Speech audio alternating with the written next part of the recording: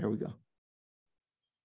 So good afternoon or good evening, depending on where you are. Maybe it's morning somewhere. This is our Illumination of the Intention class. We're going to begin with some prayers, and then we'll do a little meditation. So Sheila, if you'd like to put up the prayers. Can you see that? I can see that, yeah. Okay.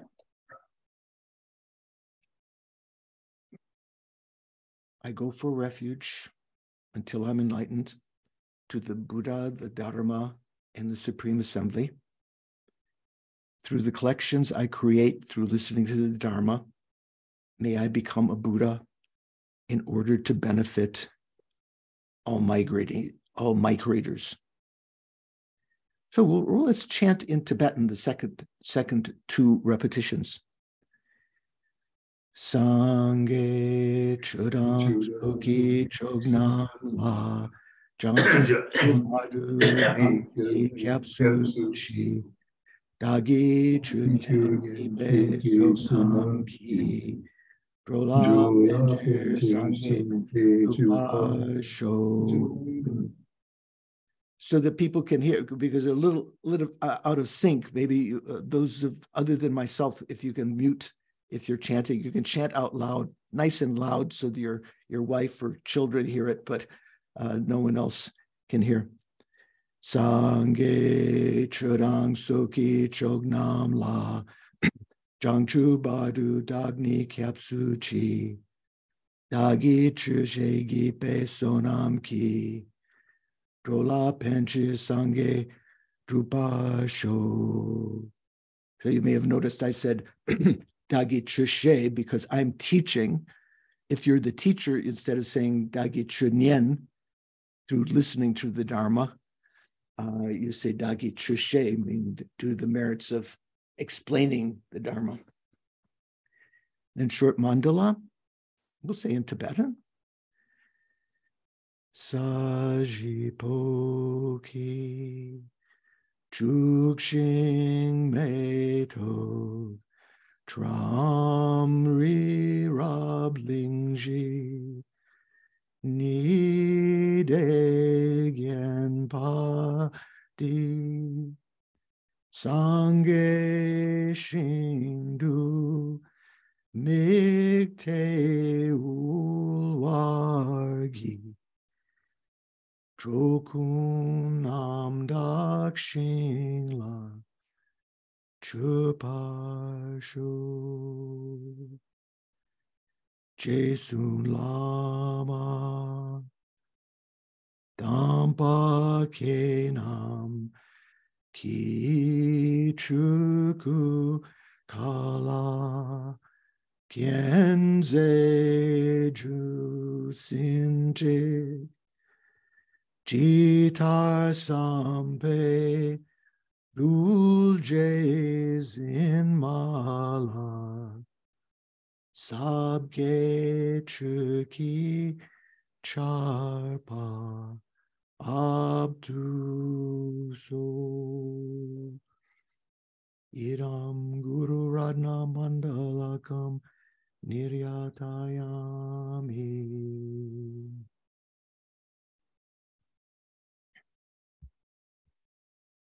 There we go. So we're going to begin with a little meditation, as we've been doing. So sit comfortably. Spine erect, legs in the Vajra Asana, if you can. My physical therapist, who I saw for the first time Friday, was when he was bending me around and said, "Oh, your legs are very flexible." I said, "I've sat in the Vajra, in the what the people usually call the lotus posture. This is not really. It's called the Vajra posture. So many years. Spine erect, eyes partially closed, tongue on your palate, teeth slightly open. Pay attention to your breathing. And once you've recognized it, take it as the focus of your mindfulness.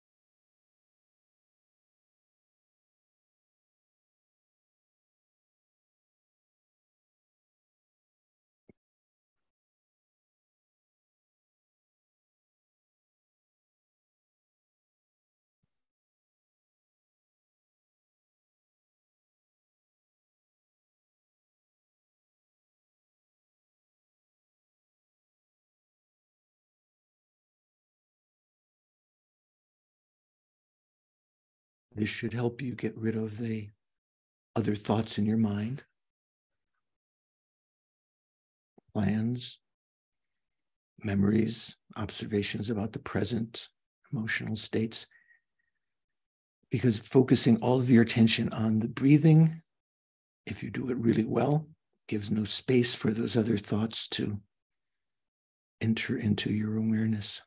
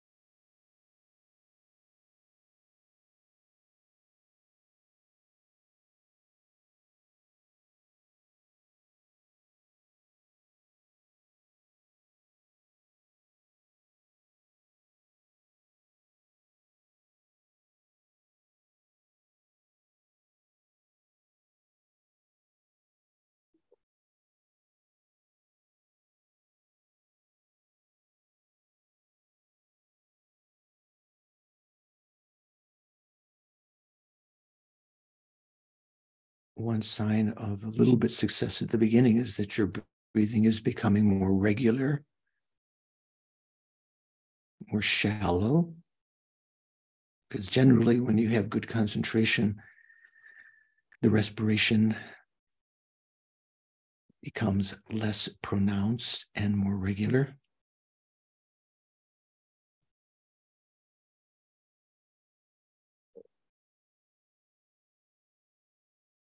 Then immediately, without any other device,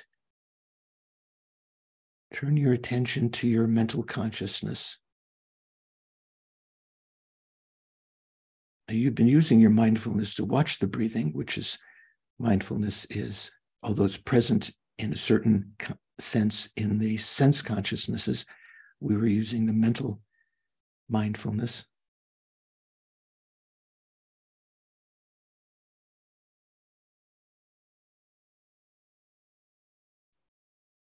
How do you see your mind? How do you see your mental consciousness? You see it through observing its contents. Thoughts, images, memories, plans, observations about the present, emotional states.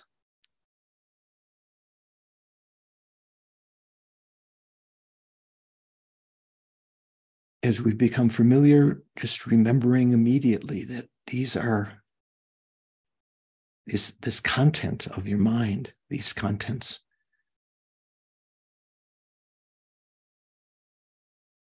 are appearing within the clear light nature, the conventional clear light nature of the mind, which allows them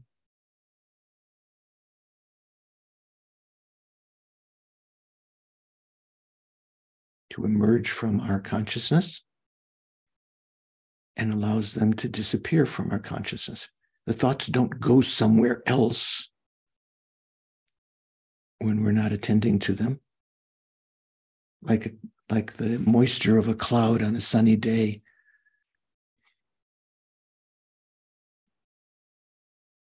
When the cloud begins to evaporate and we're left with just clear sky behind it.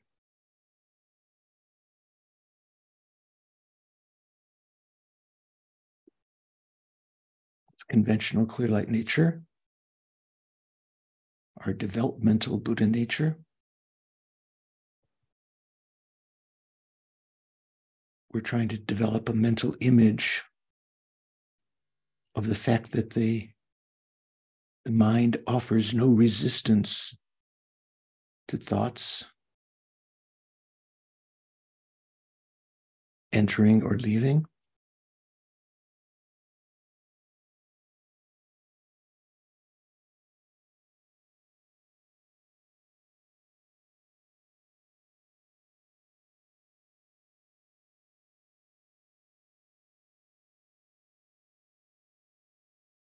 This is a resource we always have with us when things seem hectic or crazy. Remember, all appearances are just that, just appearances within the clear light nature of our mind. Even if we don't address emptiness, we can just see them as mere appearances and let go of them.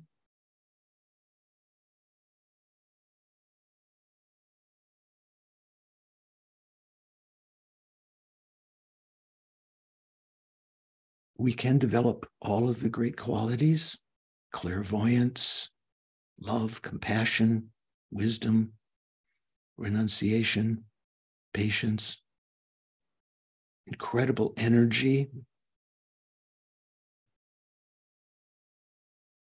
We can become a generous person, even though till now we've been dominated by our self-cherishing and wanting to keep things, being miserly.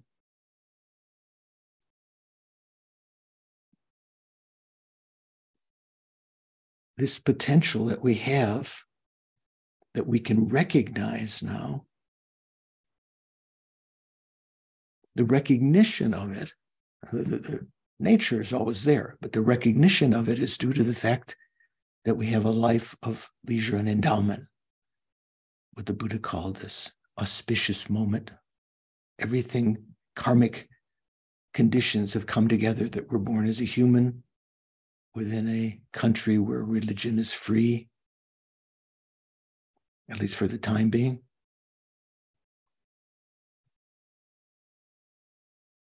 We have clear senses. We are living at a time when the teachings of the Buddha have not degenerated. The Buddha lived some 2,500 years ago, turned the wheel of Dharma, which is not always the case in many world systems. Those teachings still exist. There's a community of friends, Sangha, we can say, a community of benefactors that provide the resources we need. We have a basic faith, enough that we're willing to dip our toe into the Dharma, like putting your toe in the hot bathtub, checking it out, whether it's safe or not, whether it's useful.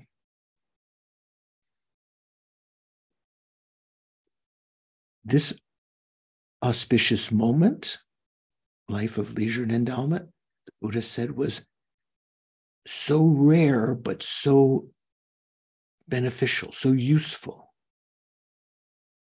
so meaningful. When people talk about the meaning of life, we Buddhists would say, if you have a life of leisure and endowment, you're born with this in this auspicious moment,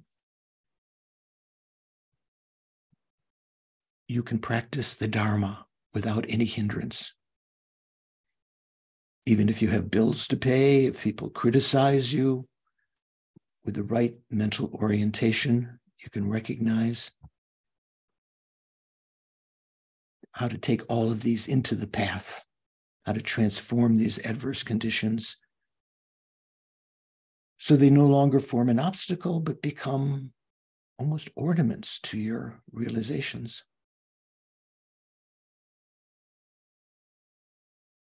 Amongst the various Dharma realizations that we can use this life to enhance,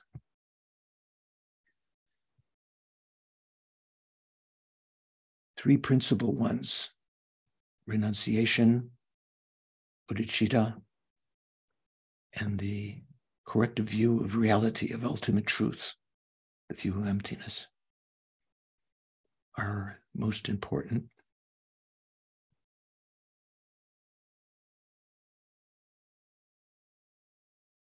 Material we'll be hearing about today is generally about the view of emptiness, although talking about peripherally talking about bodhicitta and renunciation.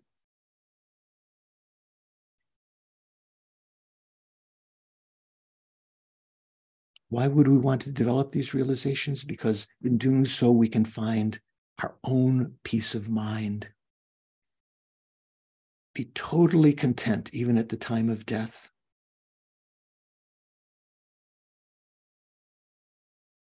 Or we could achieve nirvana, liberation in this life.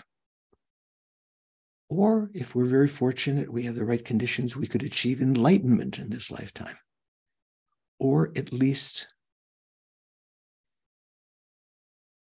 leave imprints to make those realizations in future lives. Becoming familiar with renunciation, bodhicitta, right view of emptiness. Why would we aim for enlightenment? Knowing that liberation from psychic existence would be less burdensome to achieve.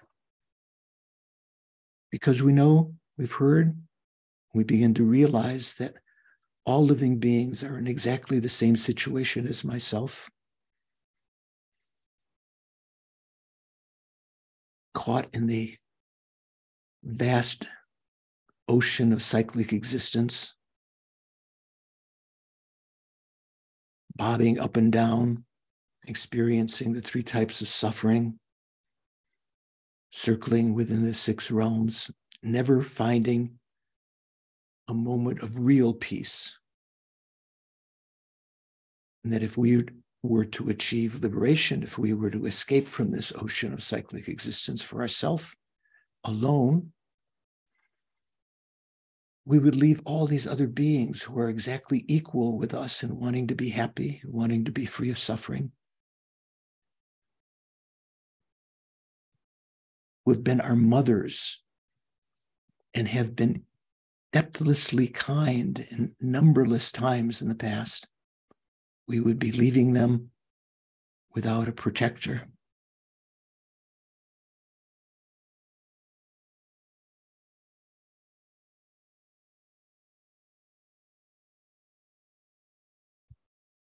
Feeling a closeness with them, we call affectionate love, developing compassion for them, great compassion. We develop a thought of bodhicitta to achieve enlightenment not for ourselves alone, but as a state from which we can effortlessly, spontaneously, without any error, lead sentient beings perfectly out of suffering into everlasting happiness, the everlasting happiness of enlightenment.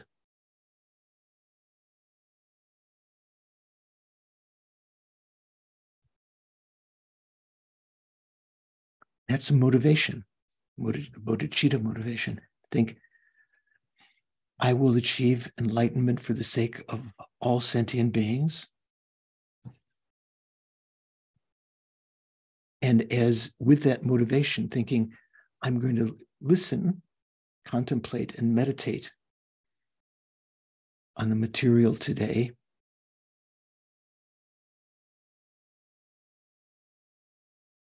With that aim in mind, that information that I think about, I hear, I think about, I contemplate, I meditate. This can help me to become a real, authentic human being.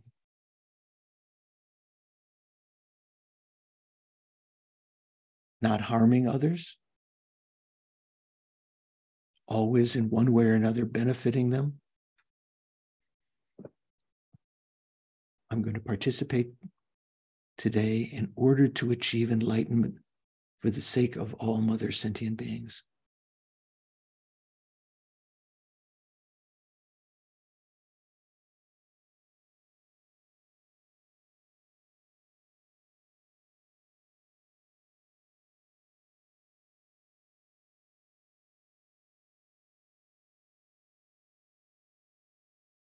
And bring your attention back. Present. Good morning, Jennifer. Venerable Pamo's there. Suvansh. What does Suvansh mean, Suvansh? What does that mean in Su, good family. Su is an intensifier and Vansh is family. So from a good family. Oh, almost like son of the good lineage. Suvansh. Yes. Yeah. And JC, who is dear friend John Campbell, who is also a good friend of Paul Hackett, who's will Paul be here today, Jennifer? Is he off somewhere? He is in Austria with 84,000 Project. Oh, okay. So I hope he listens later. I've known John for dog years, first through yoga and then through Buddhism. And he got his, you have your doctorate with Bob Thurman, right? From Bob Thurman at Yes. Yeah. You're not no longer a student. So we have another. Always a student. Always a student. Always a student, right? Okay. So good to have you. So anyone have a question or comment left over? Everyone's Mikhail, nothing? Nadine? Huh? Kristen, something? No? Okay. Okay. So I'm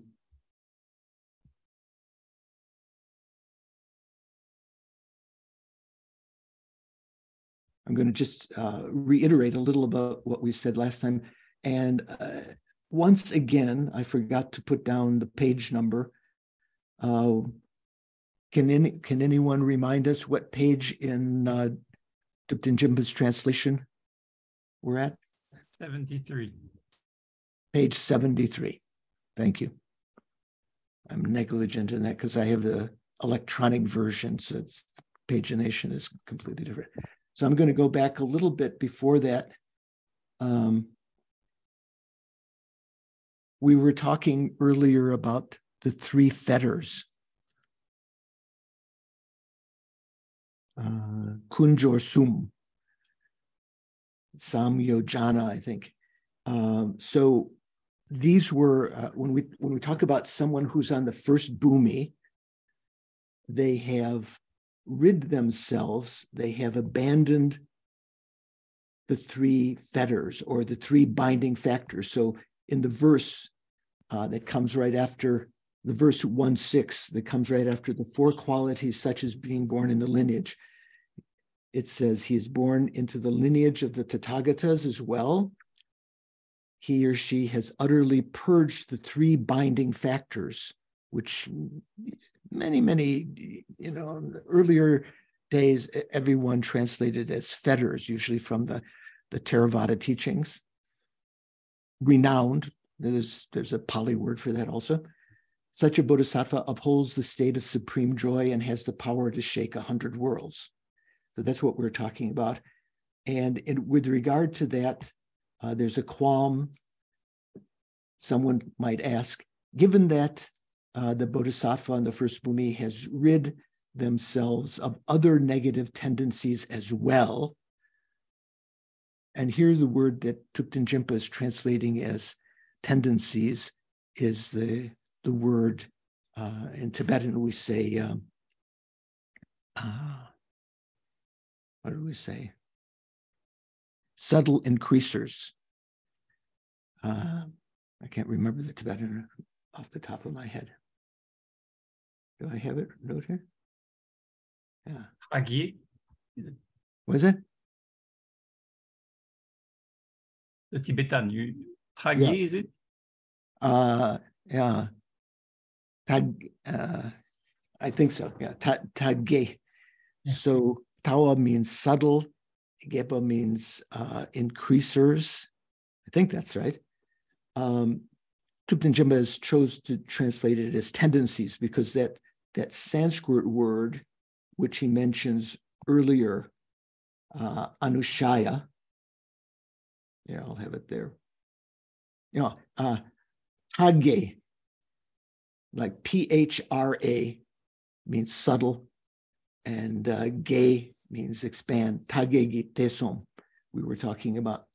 So this in the Abhidharma literature is always used to refer to all of the delusions because they're subtle and they cause our contaminations to increase. So the Quam says, one might ask, given that he has rid himself of other negative tendencies as well as other delusions to be abandoned on the path of seeing, tendencies that are objects of elimination by the path of seeing, that means these tagge.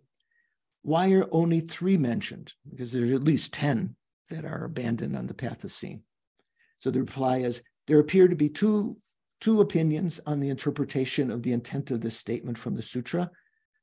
Of these two, the better one is the one presented in the Abhidharma Kosha, the treasury of Abhidharma. So we went over this last time, just reminding. So there's another famous thing in Abhidharma Kosha. There's one question that comes in the Abhidharma Kosha. Why did the Buddha talk about 5 skandhas? You talk about form, aggregate, 5 form skandha. And then you say, well, why don't I just say one other skandha, mind, has all of these things, the mental factors. Why do you differentiate feeling and discrimination out of the 5 skandhas as separate skandhas? And the Abhidharma Kosha explanation for that is supposed to be superior too, because the Abhidharma Kosha says, because between the laity, or let's say the scholars and laity, that which involves them with samsara, the laity is involved in samsara mainly through feelings, wanting to feel good, wanting to avoid suffering. And the scholars are engaged in cyclic existence through debate, through their discrimination. So that those 2 factors, feeling and discrimination, are centered out. So similar kind of argument. Abhidharma Kosha has all these good explanations. So here, the explanation of why these 3 fetters, or what did he call them? binding factors, why they're, put as a special case. So the verse from the Abhidharma Kosha says, not wanting to go, choosing a wrong path, or harboring doubts about the path, these obstruct the journey to liberation. Therefore, these three are stated, implication meaning as principle, that's the main ones. So what does that mean? If someone wants to travel to another place, for example, there are three main obstacles. If you want to go to, Sheila's planning to go to Bodh Gaya and, Vulture's Peak and Varanasi soon with her sister. So three wrong obstacles, not wanting to go. So maybe, this has to do with ego grasping, the journey that we're talking about here, going to abandon these delusions and everything is a path that's leading to liberation or enlightenment, right? So you might, if you have strong view of the transitory collection, grasping at a self of persons, I might disappear if I go there. Not wanting to go, choosing the wrong road, which would correspond to amongst these delusions that are abandoned by the path of seeing, among these subtle increasers that are abandoned by the path of seeing, the one that corresponds to choosing the wrong road would be adhering to wrong morality or modes of conduct, thinking you could achieve liberation by standing on one leg or sitting between the 10 fires. John, when you were in Varanasi, did you see yogis? Oh yeah, Some of these things, yeah. sure. Very common, right? Yeah. Genla, what page in the Illumination Tibetan script text are you on? Do you know? I don't know, but if you look, there are headlines in there every couple of pages. So we're on the section. Let's see. This one is 4 qualities such as being born in the lineage. So you should be able to find it that way. We're on the first bhumi. So it's just a little way down. I don't have that open right now. So Right. I can't tell you the page number. So it's the first 5 grounds. All right, I'll figure it out. Yeah. Okay. So not wanting to go, choosing a wrong path, and harboring doubts about the path. So the third fetter or obstacle that would be relevant here would be afflicted doubt. So not, thinking maybe things are inherently existent. So there's different kinds of doubt, right? You can doubt about what cereal to eat in the morning or what rice to buy at the market. Those are not doubts that are talked about here. Here we're talking about doubts, afflicted doubt, which is relevant to your progression on the path, like whether past and future lives exist, whether enlightenment exists, whether karma is valid, and so forth. So I'll read you. For someone who wishes to travel to another place, for example, there are 3 main obstacles: not wanting to go, choosing the wrong path, and harboring doubts about one's road, one's path. The journey to liberation similarly has 3 principal obstacles. Due to the first, the view of the transitory collection that Chimpa translates as identity view. Okay, remember what that is. The view of the transitory collection is viewing your conventional self, observing that, and conceiving it to be inherently existent. That's called the view of the transitory collection or identity view. Due to that, one comes to fear liberation and does not want to travel there, right? Due to the second, which Chimpa says third, the text says second. The reason he's saying third is because earlier when he gave these 3, doubt was the third, but it's the Lama Tsongkhapa's text actually says, due to the second, grasping at false views and false morality as superior, one relies on contrary paths and chooses the wrong path. And due to the third, which Jimpa translates here as second, although the text says third, He's basing it on his earlier explanation. Afflicted doubt. One harbors doubts about one's path. You know, maybe it doesn't lead anywhere, so you don't actually engage in it. So these three are the principal fetters that keep one, you know, that are abandoned.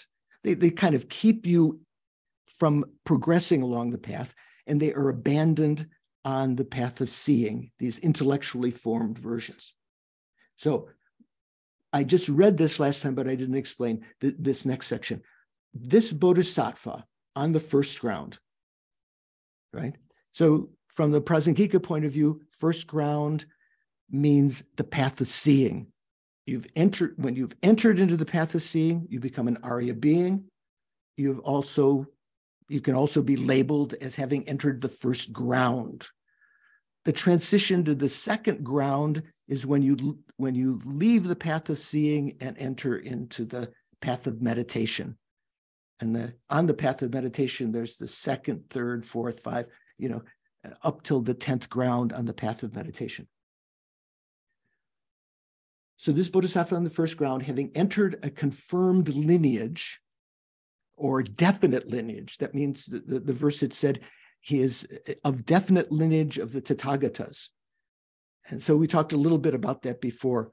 You know, some individuals in the Hinayana path are definite at a certain point in their spiritual evolution. They might be definite of the Shravaka lineage. That doesn't mean that they will, that's all they ever become. They will eventually become Buddha, but at that point, their path progression is definite of the Shravaka lineage or of the Pratika lineage.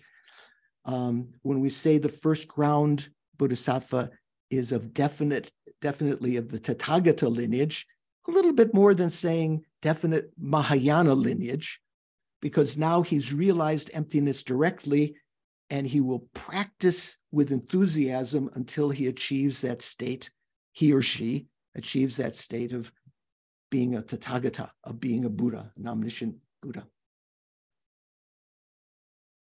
So this bodhisattva on the first ground, having entered a confirmed lineage, another way of saying the Tibetan text says definite lineage, as described above, they obtain the qualities that result from this and become free of the faults that are to be eliminated by this ground. I guess you could say, and become free of the faults that are eliminated by this ground, because you're talking about someone on the first ground. So once they've realized emptiness directly on the first ground, they have eliminated those three fetters, along with 7 other fetters, or intellectually formed delusions. As such, a unique joy arises within them. Yeah, that's one of the reasons. There's many reasons why there's joy, is why this ground is called the joyous. But one of them is there's like a very special joy, like, you know, oh, wow. As such, a unique joy arises within them, and because they experience abundance of perfect joy, such a bodhisattva upholds the state that constitutes supreme joy.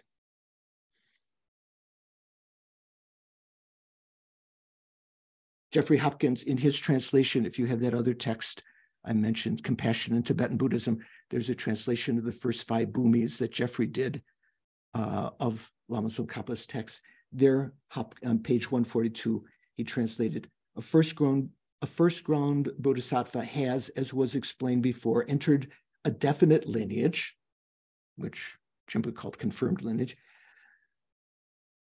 He has attained the qualities of its fruits and is free from the faults abandoned by this ground, and also has this special joy.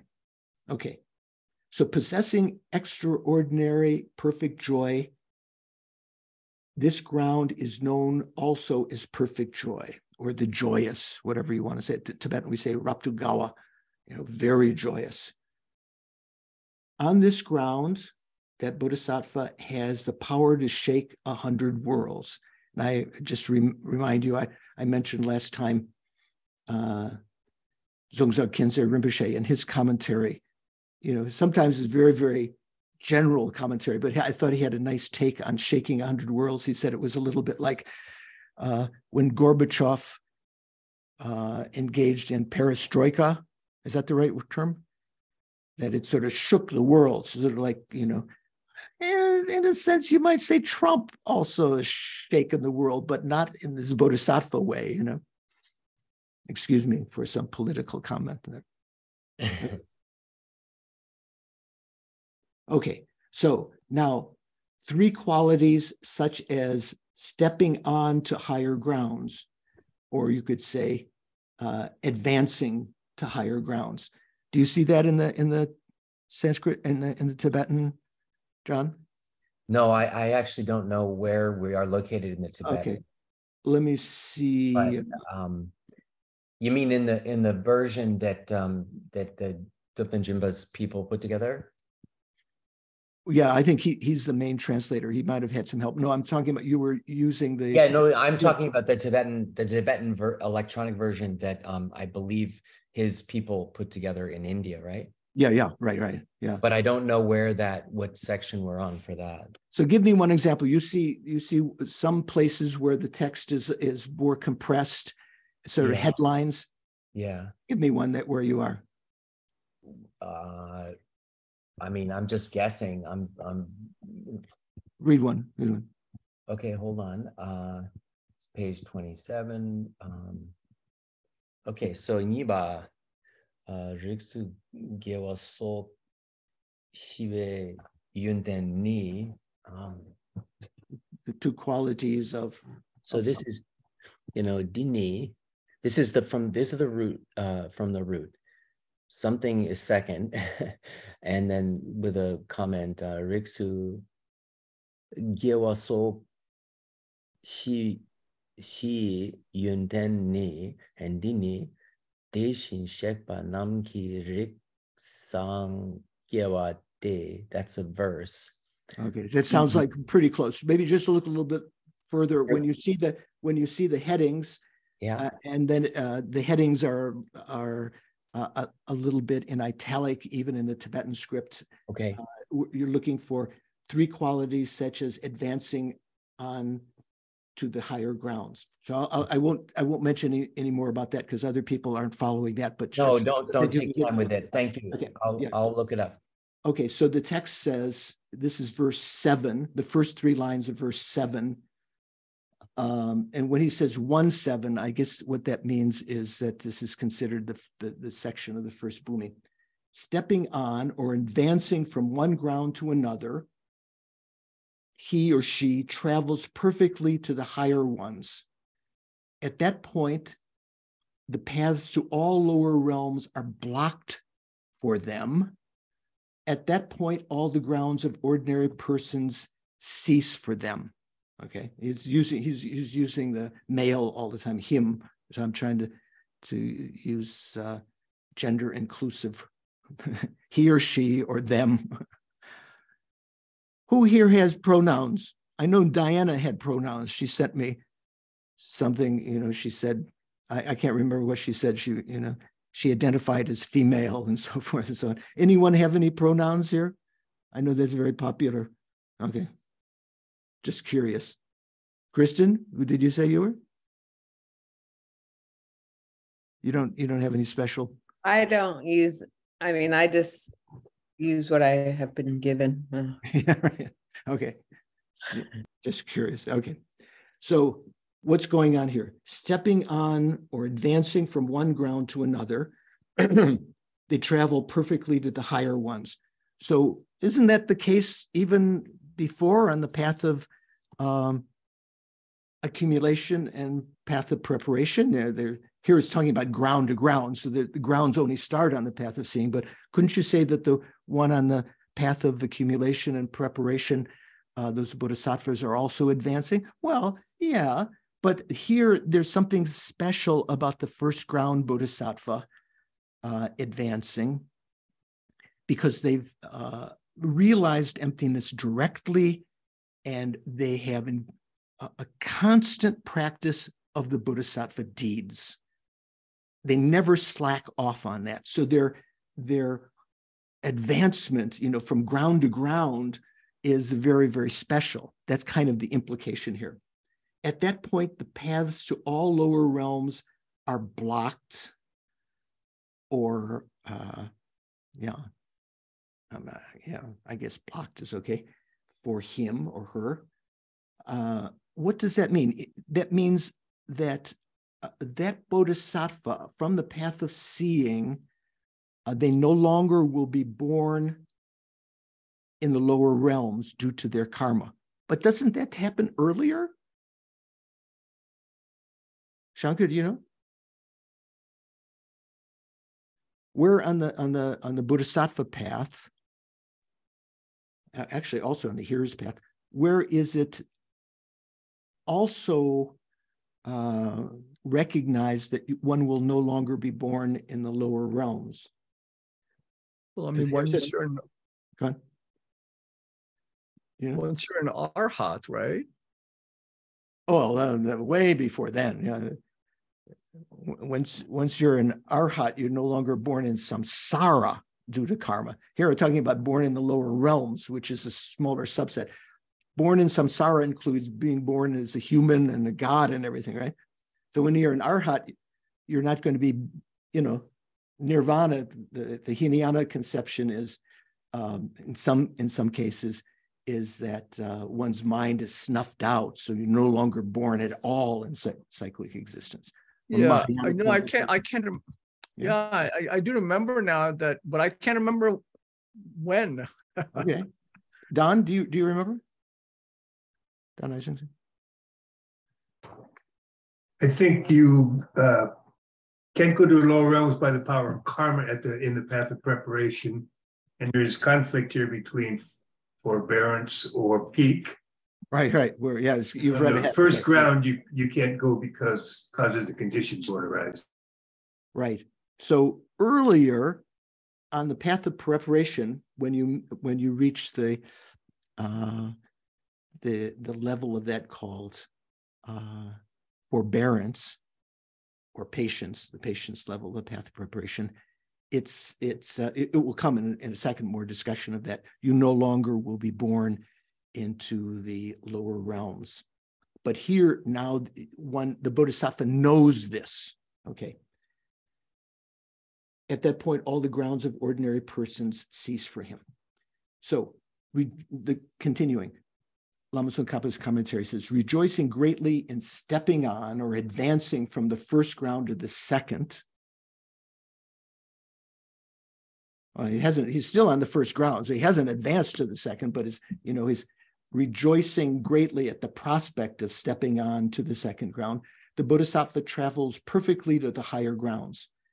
When the first ground is attained, at that point, for this bodhisattva, the paths to all lower realms are blocked or have come to an end. Does that mean the bodhisattva on the path of seeing, say in the first ground, can't be born as an animal? No? What do you think, Rachel? You said no. I think there's a distinction, because you can be born as anything, as a bodhisattva or a Buddha at a certain point, a bodhisattva. So it's got to do with that karmic, like you have to be born that way. Right. Yeah, necessity. You can make a choice, but you can't. You have to be. So, for instance, in the Jataka tales, are you guys familiar with the Jataka tales? Ida, have you heard the Jataka tales? The life stories of the former lives of the Buddha. Very worthwhile reading. Very inspiring. When I did my 3-year retreat, every day when I would come to the verse in the 7 Limb Puja on rejoicing, I would read one of the Jataka tales and rejoice what the Buddha did when he was a bodhisattva. So most of those are when he's on the bhumi. So when he was on the first bhumi and had a special practice of the perfection of generosity. He gave away his body and, gave away his family, which would seem very irresponsible to someone today, a progressive in New York or something. And then when he was on the third bhumi, he had special practice of the perfection of patience. And even though a king was cutting off his ear and his nose and everything, he remained without, disturbed mind. So in those Jataka tales, some of them, he was born as an animal on the bhumis. So as Rachel said, the Bodhisattva can take rebirth in the lower realms through the power of their prayer and the control of their mind, but they will no longer be born in the lower realms due to their karma at that point. That is, with not wanting to go to the lower realms, they're born there. That would be our case right now, right? We don't want to go to the lower realms, but we may be born in hell or as an animal or as a hungry ghost due to our karma. So one might ask, after attaining the peak stage of the path of preparation, and this is another mistranslation by Thupten Jinpa, the actual Tibetan text says patience. Peak is one of the levels. What are the 4 levels? Don, you're familiar. What are the 4 levels of the path of preparation?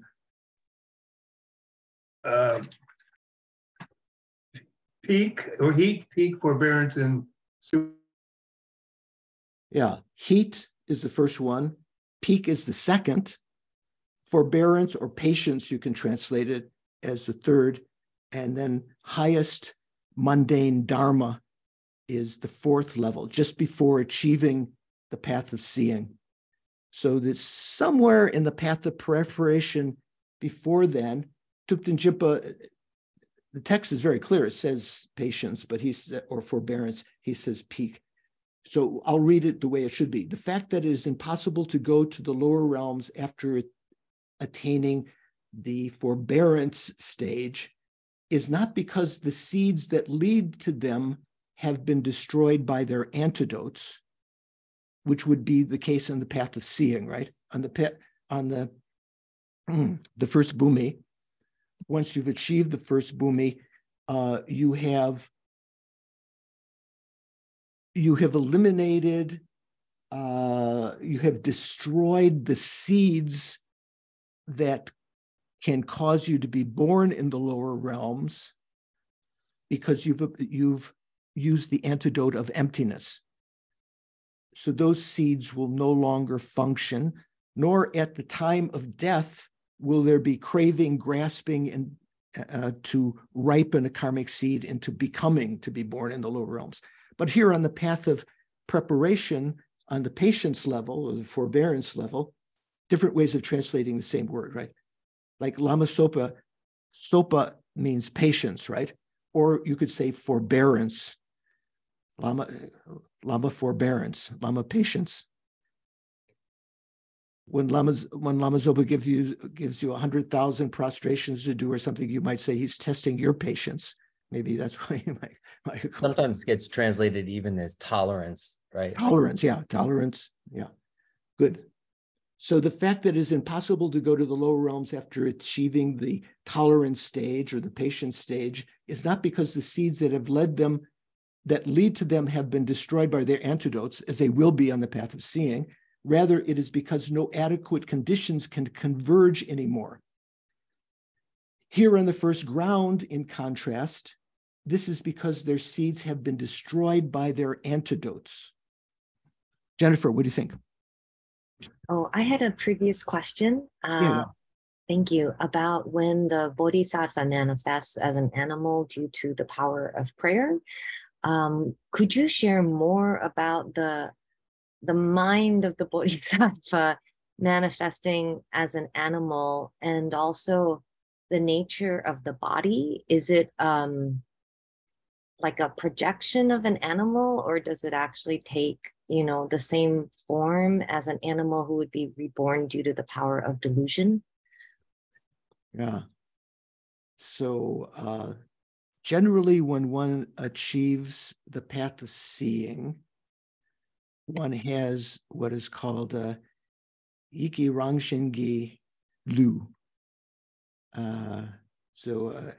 A psychic body. One's body is the nature of the mind.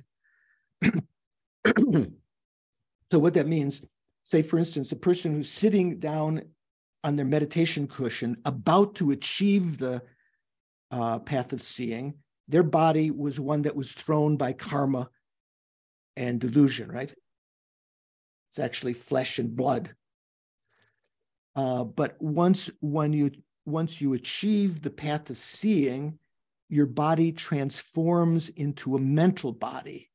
So there's some debate about that, whether the mental body is superimposed on the physical body that was there, or whether all the atoms of your body transform into the nature of mind. But at any rate, that body is no longer a body of comprised completely of flesh and blood like ours are, or at least mine is. Again, there may be some bodhisattvas here. I don't know.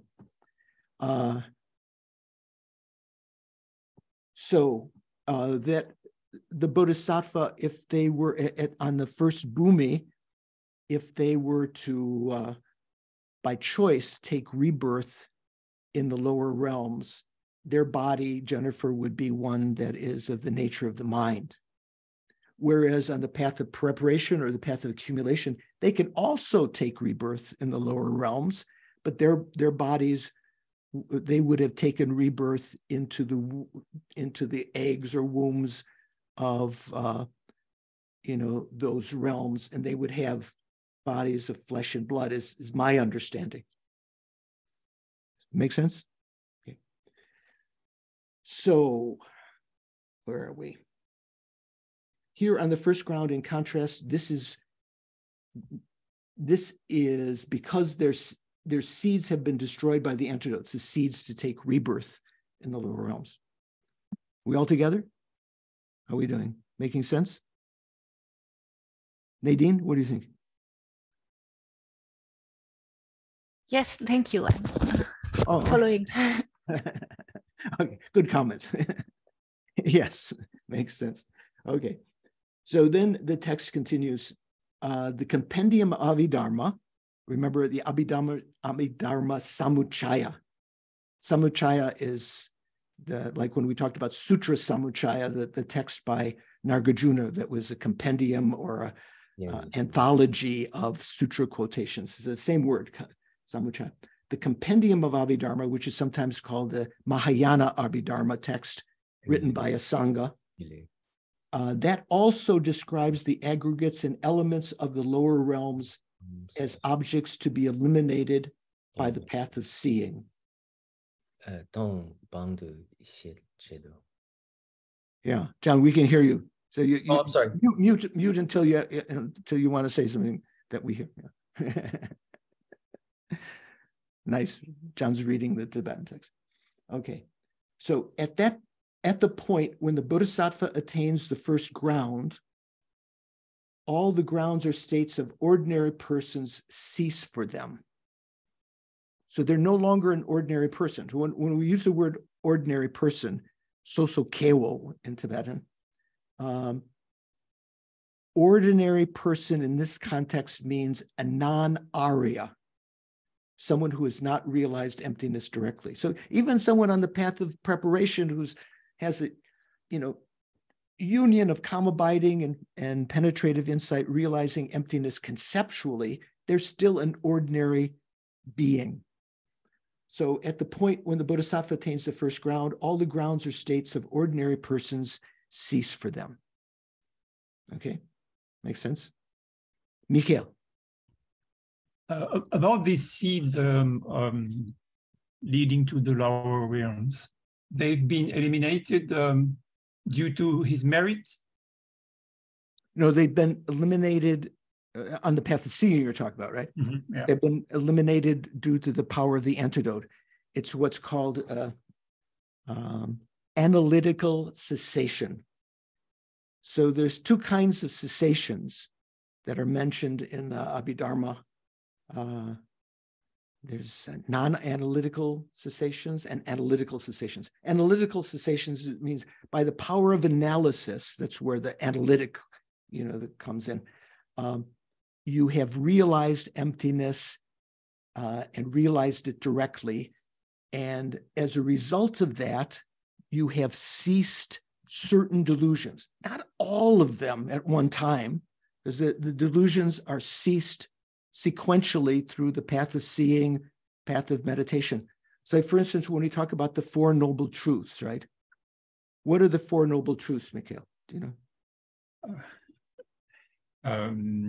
There's Paul. Suffering, the origin, the cessation, and the path.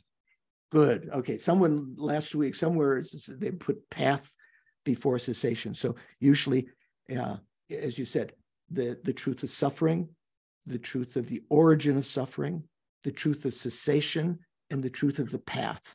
So truth of cessation means that one has achieved an analytical cessation of delusion, so they will never come back again. They cease the delusions and their seeds, their potentials, so they'll never come back again. And so what was the question you were asking?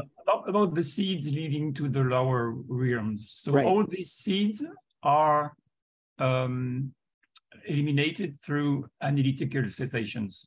Yeah, that means that because you've realized emptiness, which is an antidote to the intellectually formed delusions on the path of seeing, those are the only kinds of delusions that are abandoned on the path of seeing. Intellectually formed, the innate forms of the delusions won't be eliminated until you get to the second ground, and their antidote becomes stronger and starts to eliminate those innate forms. Now it's just the intellectually formed ones on the path of seeing, on the first ground. They are abandoned in the sense that they will never return. Let's say the delusions obviously are no longer present. You might think, well, maybe the seeds of them are still present, but even the seeds have become impotent. Whether there's some debris left in the mind,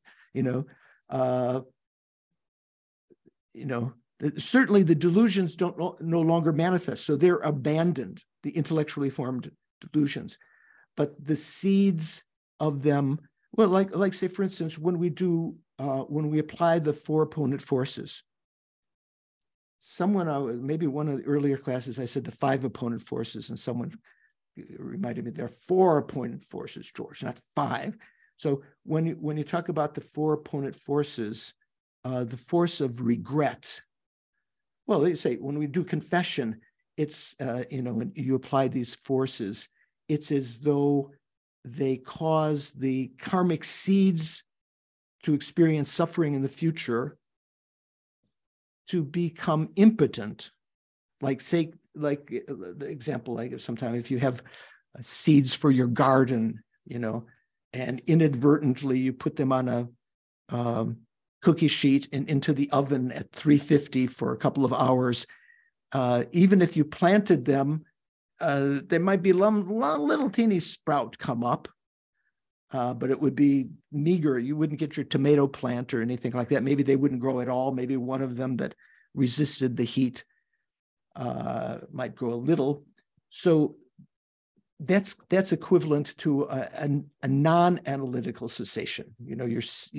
You're causing them to be diminished. Here, the potency of the seeds of the intellectually formed delusions are completely eradicated. So they won't give rise to delusions again in the future. Okay. Okay, at this point, when the Bodhisattva attains the first ground, all the grounds or states of ordinary persons cease for him. Then, presenting the qualities together in a summary. So this is talking about the 7th verse, the last line of it. When it says 17D, right after that verse there, it says 17D. So I guess he's using 1 to mean all of the verses up through the first bhumi, and then 2 verses that begin with 2 dot something will be of the second bhumi, and so forth. So he is this, and D means the 4th line. Usually in Tibetan, the verses or shlokas have 4 lines.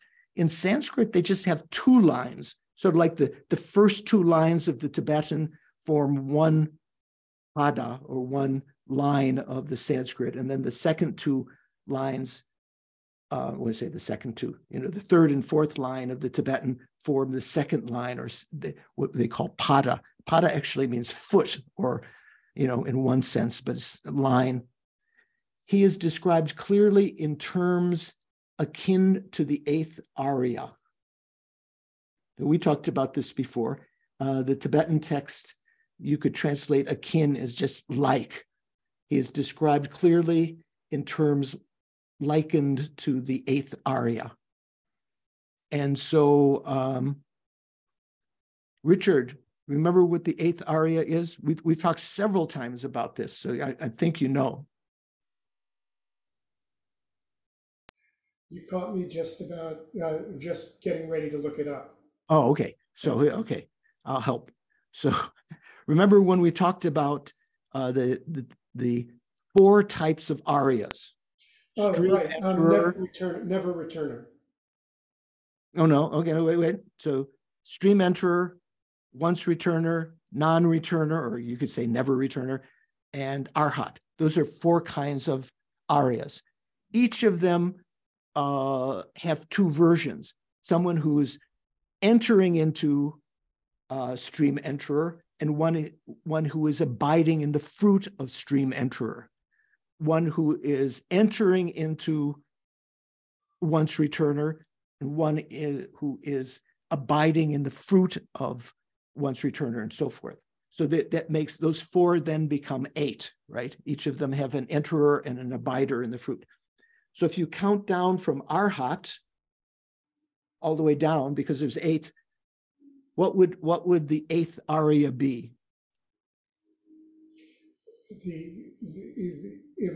If you count down from arhat, and arhat is 1, then the 8th Arya would be the entering the stream enterer. Exactly. Okay.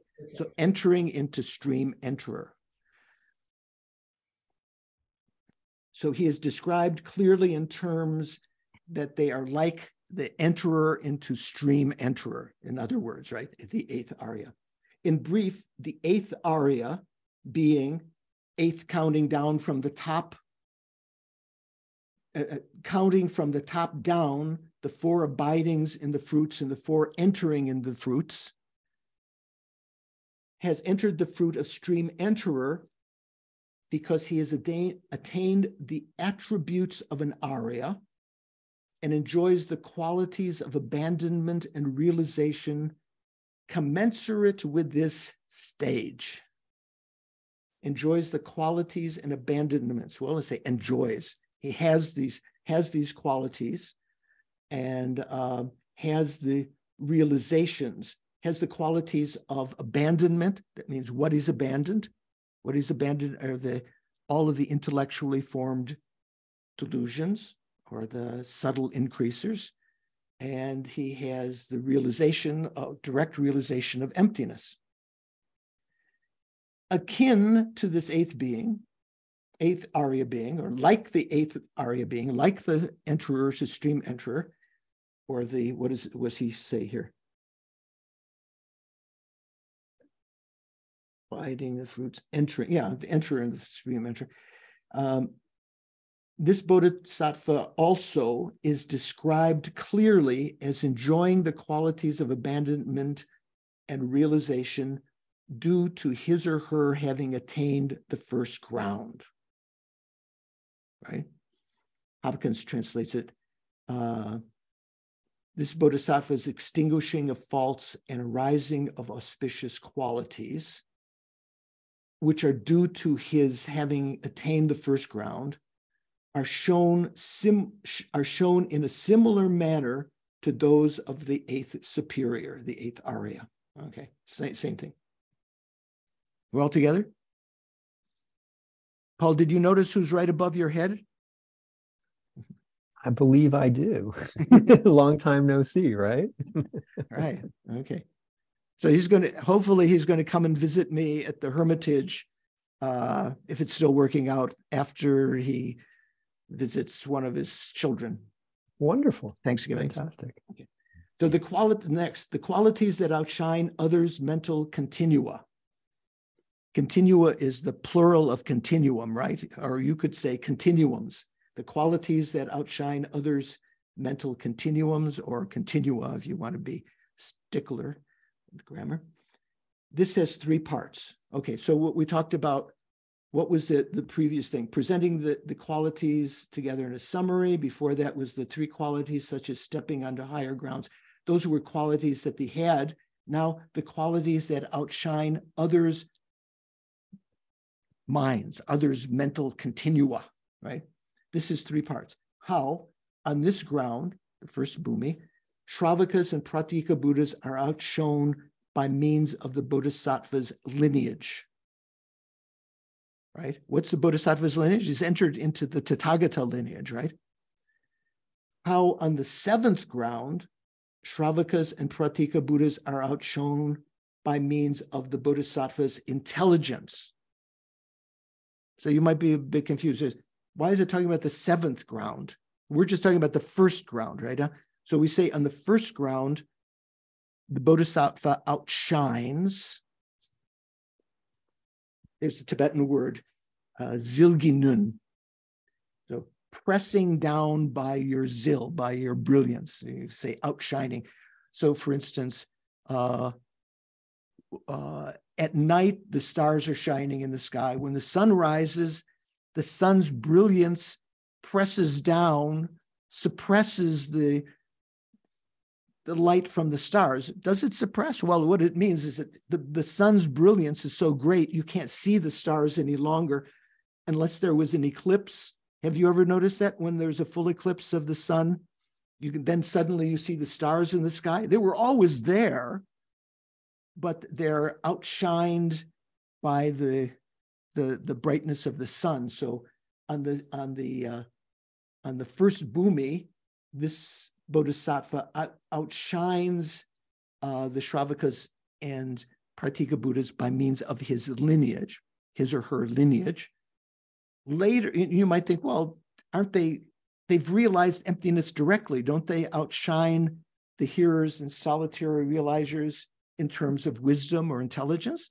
Well, no, we'll see soon in the text from the Prasangika point of view, Chandrakirti's, Nagarjuna's interpretation of Prasangika, Lama Tsongkhapa's interpretation, the hearers and solitary realizers also realize the same emptiness.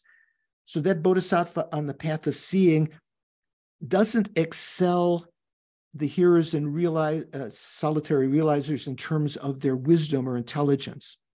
Okay, that'll only come later on the seventh bhumi. And then the third, when we talk about the qualities that outshines others' mental continua, the third one is concluding implications of these statements. Okay, we're all together? We're all here? Doubts? Okay. So next, how on this ground, the first bhumi, ground is English translation of bhumi, right? Shravakas and Pratika Buddhas are outshone by means of the bodhisattva's lineage, how the bodhisattva outshines them by his lineage or her lineage. Even when abiding on the first ground of the mind for full awakening. So the Tibetan another way of translating this is even abiding in the mind of complete enlightenment's initial view.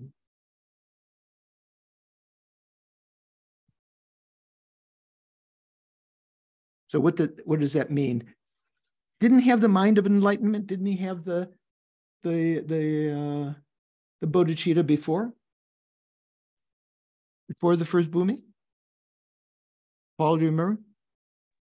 I believe so, but I would suspect this means the ultimate bodhicitta. Yeah.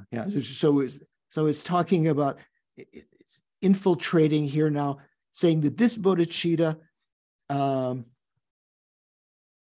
is sort of ultimate bodhicitta, right? So it's not just talking about, so even abiding in the mind of complete enlightenment's initial view, the initial view of bodhicitta, it's talking about ultimate bodhicitta. Even abiding in the first ground of the mind for full awakening. Yeah, they both this and other translators have left out these words, initial view, which you can find in the Madhyamaka Vatara root text. I don't know why they've left that out. So it's talking about this first view. It's sort of more implying that it's a view of emptiness, right? Even abiding on the first ground of the mind for full enlightenment, or the first view of the ground of full enlightenment, full awakening, he surpasses those born from the sage's speech and the pratika Buddhas.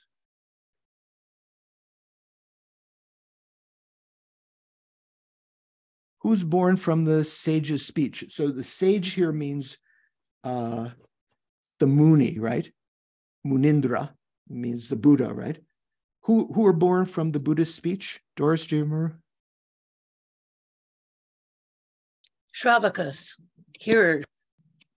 Yeah. Well, also aren't in the one of the first verses of the text said the hearers and solitary and middling Buddhas are born. Oh, and them too. Yeah. So, but here it's kind of a little bit ambiguous why he mentions also the pratika Buddhas, because they're also born from the Buddha's speech. But as you said, your first thing, he surpasses those born from the Muni's speech, meaning the hearers, as well as the pratika Buddhas, through the power of his merit. So because he's reached this Tathagata lineage on the first bhumi, he far surpasses the hearers and solitary realizers in terms of merit. So when we talk about the joyous ground, the first bhumi, there's some, in the Hinayana texts that criticize the Mahayana, they say, how do you say the Bodhisattva goes from joy to joy? How is he joyous? Because there is no joy in cyclic existence. It's all the nature of suffering, right? So how can he have joy? So here we're talking about, because of the merit that the Bodhisattva has, their mind is experiencing mental happiness all the time. So even when abiding in the first view of the mind of full awakening, he surpasses those born from the sage's speech, the Muni's speech, and as well as the pratika Buddhas, through the power of his or her merit. And this merit increases ever more. Why does it increase ever more? Because they're always engaging in the Bodhisattva activities at this point. There's never a time when they're lacking the Bodhisattva activities. Making sense? Suvansh, you of good lineage, good family.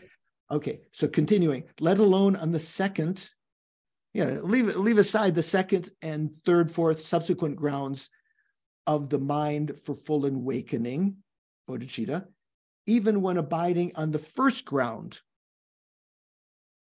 Obviously in the second and third, fourth grounds, they surpass the hearers and solitary realizers in merit even more. But even on the first ground, through the power of his merit of conventional awakening mind and compassion.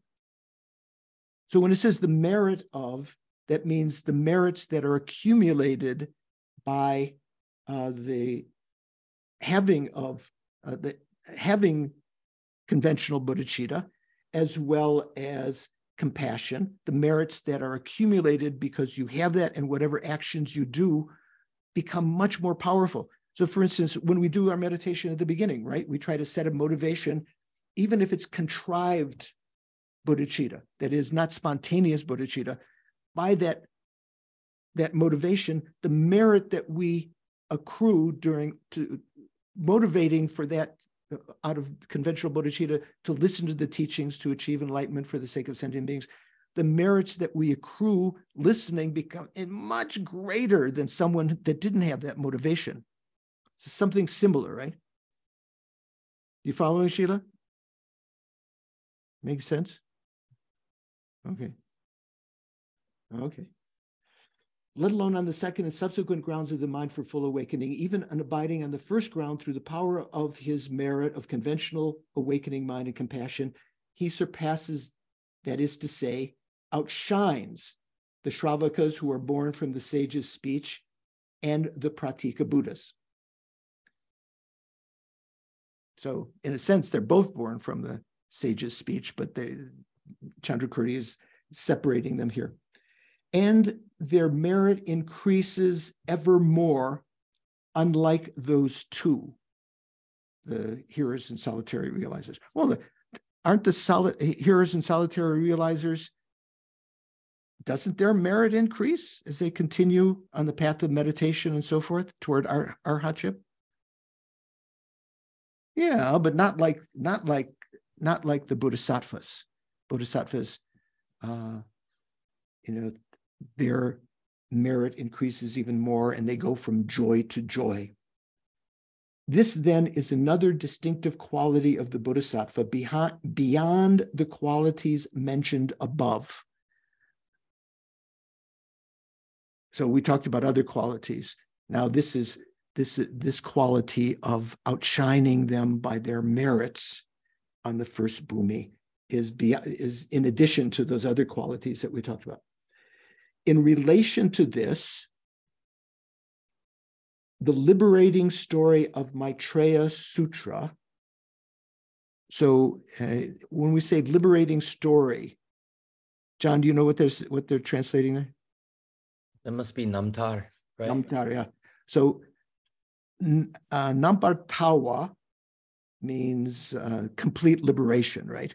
So one way of talking about biographies, like say, if you talk about the biography of Lama Tsongkhapa, you talk about Lama Tsongkhapa's Namtar. You might say liberation, complete liberation. What it means is the story of how he became, biography is like how he became enlightened, right? How he became liberated. That's kind of the sense of it.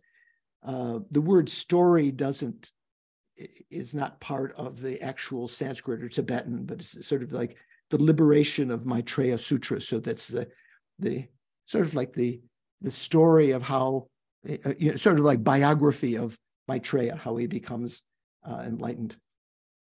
So it says, child of the lineage. What's child of the lineage? Rikipu in Tibetan, we say Kula Putra. Snehi, what are you thinking? I was just curious, Venerable George, when these comparisons are made between Shravakas and Pratyeka Buddhas and Bodhisattvas, are these coming from the sutras which say that Bodhisattvas surpass them in all these different ways? Yeah, in fact, we're coming to those quotations. Yeah. But like the sutras from the Buddha's times. Yes. Yeah. Okay. Here it's quoting the what is it called here? Chapter 54 of the Avatamsaka. Remember we talked about the Vaipulya Sutras. There were some first Mahayana sutras. Some of them were called Vaipulya, very, very extensive. And each of the chapters was like another sutra. They might have been like an amalgamation of other sutras that were put together. The Avatamsaka is one of them. And in the Avatamsaka, the 54th chapter of that is this particular sutra. Okay, the Maitreya Namtar. So that's a sutra that was, Mahayanas believe that the Buddha actually spoke, right? We can trace it back to about the time of Nagarjuna, because when Nagarjuna wrote his Sutra Samuchaya, compendium or anthology of sutras, he quoted the Maitreya, he quoted the Avatamsaka and the various chapters of it. So we Mahayanas believe that the Buddha actually taught this at the time of the Buddha. So this quotation is not just something Lama Tsongkhapa made up, or it was a biography that was written by someone later about Maitreya. This is a sutra telling the story of Maitreya that the Buddha taught. Okay, Snehi, does it make sense? Snehi? But no, I always like feel bad at these comparisons. I feel like the arhats are always like not being properly represented. Oh, and that and that the Mahayana, I mean, there's so much controversy also over the Mahayana sutras and how they were produced and so forth. I don't know. It's just, well, there's also controversy about the Hinayana sutras also. So let's take an aside here. So one of the important topics that were brought up by the later scholars, like say Nagarjuna, Bhavaviveka, Buddhapalita, Bhavaviveka, and Shantideva, is what's called Tekchen Kadup. What does Tekchen mean? Paul, do you know what Tekchen Kadup means? Tekchen is obviously Mahayana. Kadup, I'm not recognizing that phrase. Ka, like in Kangyur, speech. Ka is honorific for speech. Establishing the verbal authority of the Mahayana. Yes. Yeah, right. So, just like Snake saying, oh, there's all this controversy about whether the Buddha taught these, So that's what the Hinayana, when the Mahayana became more apparent after the time of Nagarjuna, they said, oh, the Mahayana is just a figment of imagination, like a sky flower. You know what a sky flower is? Like if you were to see a flower in the sky that wasn't connected to the earth, it's like something that can't exist, right? It has to have something connection to the earth. So like sky flower is an example that's sometimes used to talk about something that looks like something, but it doesn't really exist. You're like the son of a barren woman. Have you heard of that? Son of a barren. Does a barren woman have any sons? Well, maybe she became barren after she gave birth. But anyway, usually we talk about barren woman means someone who can't give birth to children. So, very, very important subject. Also in the Mahayana Sutra Alamkara, there's a whole chapter on establishing the Mahayana as actually the proclamation of the Buddha, the Kajup. Establishing, Jup means establishing, Ka means speech or proclamation.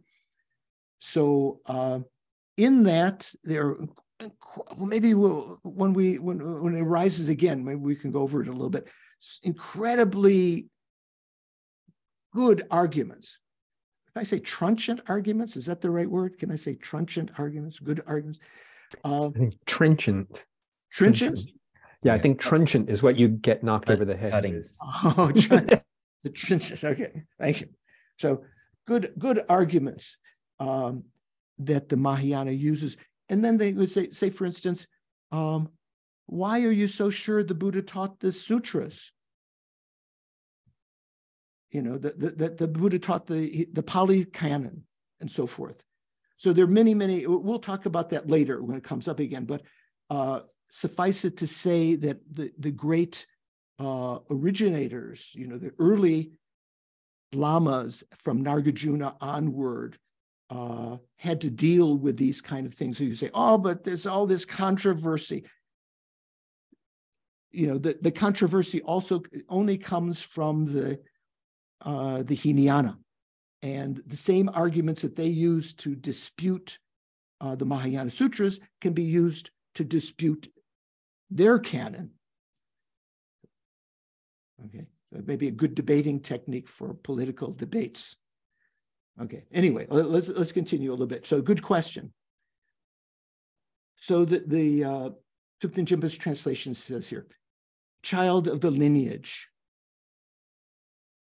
So this is Buddha talking to one of the bodhisattvas. I'm not sure if he's talking to Maitreya here or another bodhisattva in the sutra. Child of the lineage, it is like this. The son of a king, born not long ago, bears the name of royalty, right? So you're not talking about a son when he's 6 or 7 years old. It's just, you know, newly born son of the king, the infant, right? Bears the name of royalty. They're the royal son. They're the king's son, the Rajaputra.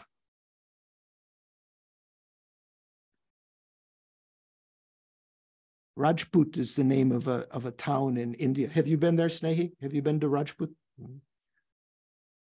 Rajput is short for Rajaputra. In modern Hindi, they cut off the final A's on words, right? So instead of saying Rajaputra, they say Rajput. That just means prince, son of the king. The son of a king born not long ago, infant son of a king, bears the name of royalty. They're the royal son, right? And because of the greatness of their family lineage, he outshines the entire assembly of senior and chief ministers at court.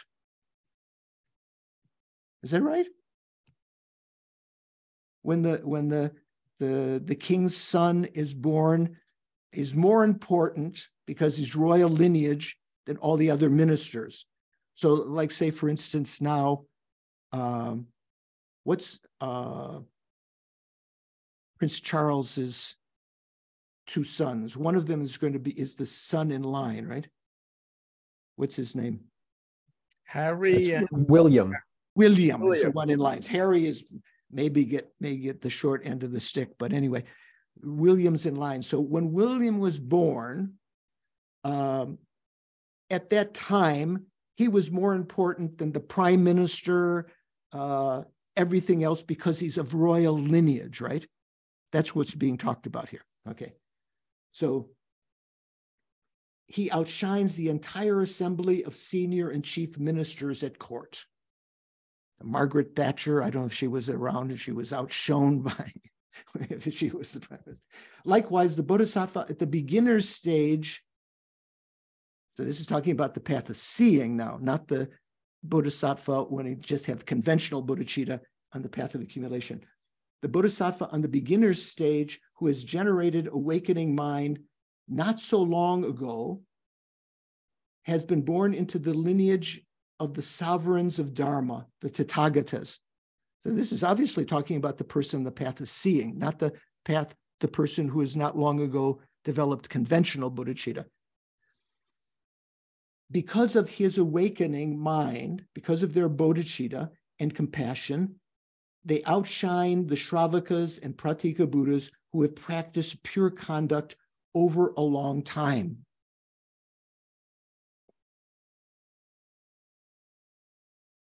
What does pure conduct mean? Does anyone know? Palma, Venerable Palma, are you there?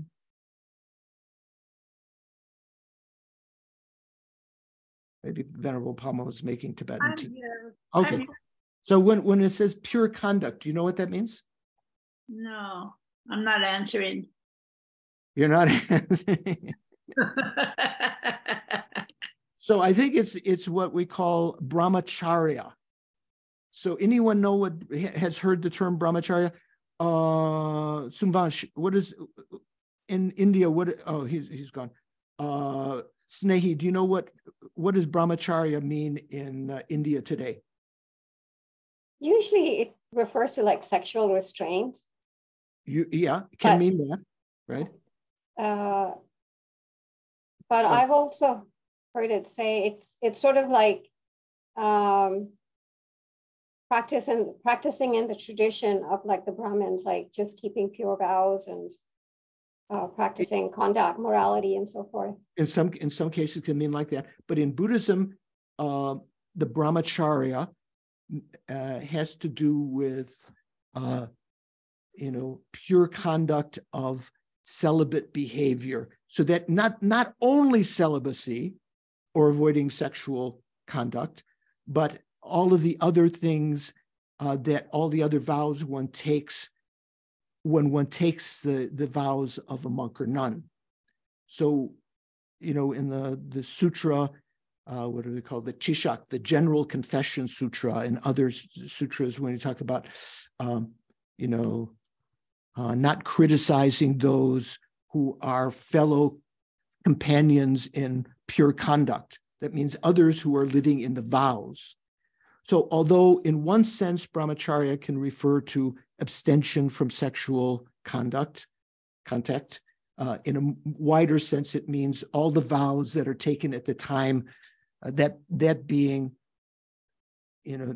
all of that conduct of the monk or nun being called brahmacharya, okay, or pure conduct. So he outshines the Shravakas and Pratika Buddhas who have practiced pure conduct. That means being monks or nuns, all the merit they've accumulated over a long period of time, which is immense, right? Making sense? Who has a doubt? Okay, no doubts. Then, did I say which one that is? So you can find this quote if you look in the 84,000 website. Remember, there's a site. Paul, you're doing something for 84,000 in Austria right now, right? Yeah, we're here at a meeting discussing the Vajra Tantra and commentaries. Okay, so 84,000. If you could just type in Google 84,000, the first thing that will come up probably is the 84,000 website, which was, I think, more or less started by Dzongzar Khyentse, right, Paul? Yeah, exactly. After the first conference we had in India that Robert Thurman organized, Translators Conference, which I happened to be, some strange coincidence, I was invited to. And His Holiness told Dzongzar Khyentse Rinpoche, Dzongzar Khyentse Rinpoche wanted to translate all of the Kangyur. That means the Tripitaka, the Vinaya, the Sutra, the Abhidharma Pitaka, and His Holiness said, first you should translate the Tengyur, the commentaries. He said, before you translate the commentaries, it's very, very difficult to get a good translation of the sutras and so forth. But Dzongzar Khyentse Rinpoche has his own mind, and he decided to translate first all of the Kangyur. So,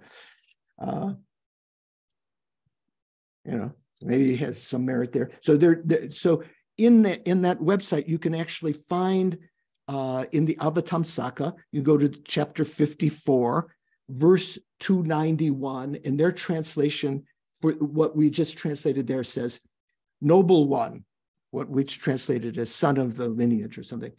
Not long after a prince has been born, he outshines the highest ministers who are his seniors through being of noble birth and sovereignty.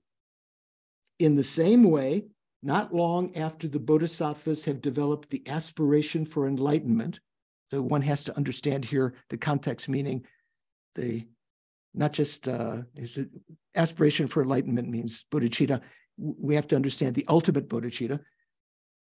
not long, in the same way, not long after the bodhisattvas have developed ultimate bodhicitta through being born in the family of the Dharma kings, the Tathagatas.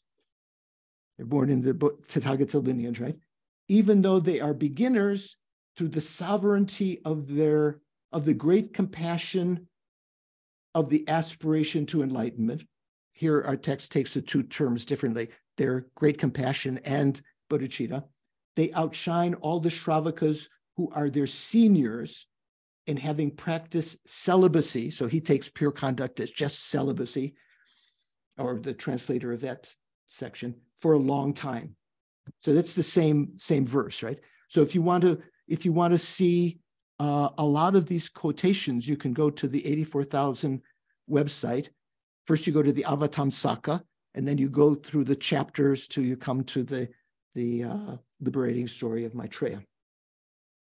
So then he continues, child of the lineage, it is like this. What is it is like this? What is that? Does anyone know? You say it every day, maybe not every day. If you say mantras, when you say tadyata, what does tadyata mean? It is like this. Venerable. Yes. That brings the question for me. Is it tadyata or tajata? So the Tibetans say tayata because if they try to transliterate it into Tibetans, it's T-A-D, tad. In Tibetan, if something ends in D, like we say, instead of saying padma for lotus, they say pema, right? They don't sound the D in Tibetan, and they change the vowel before it, like saying pema instead of padma. So here, tadyata, the Tibetans would say tayata. They don't say the D, and instead of saying tad, the tai, similar to padma and pema. Make sense? Okay, so it's actually in Tibetan, tadyata. Tadyata means it is like this. So that comes at the beginning of a lot of mantras. It's like, tadyata om muni muni maha munaye soha. It is like this. So child of the lineage, it is like this. The newborn offspring of a Garuda, the king of birds. I think someone's maybe Jeffrey's translation said eagles. What is it?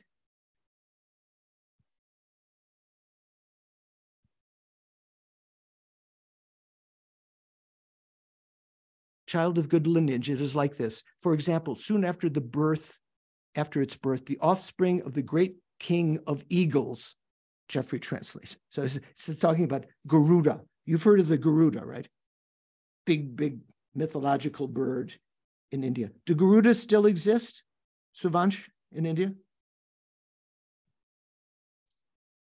Venerable George, I'm sorry, I don't know. Okay. I think maybe mythological, okay?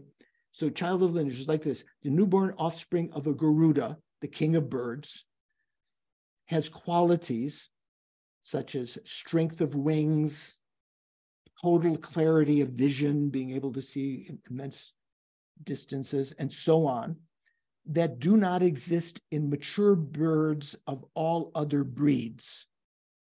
Make sense? What do we say? Have you people heard of sky burial in Tibet? Nadine, have you heard of sky burial? What is that? What is sky burial? And they give the body to the vultures. The vultures, right?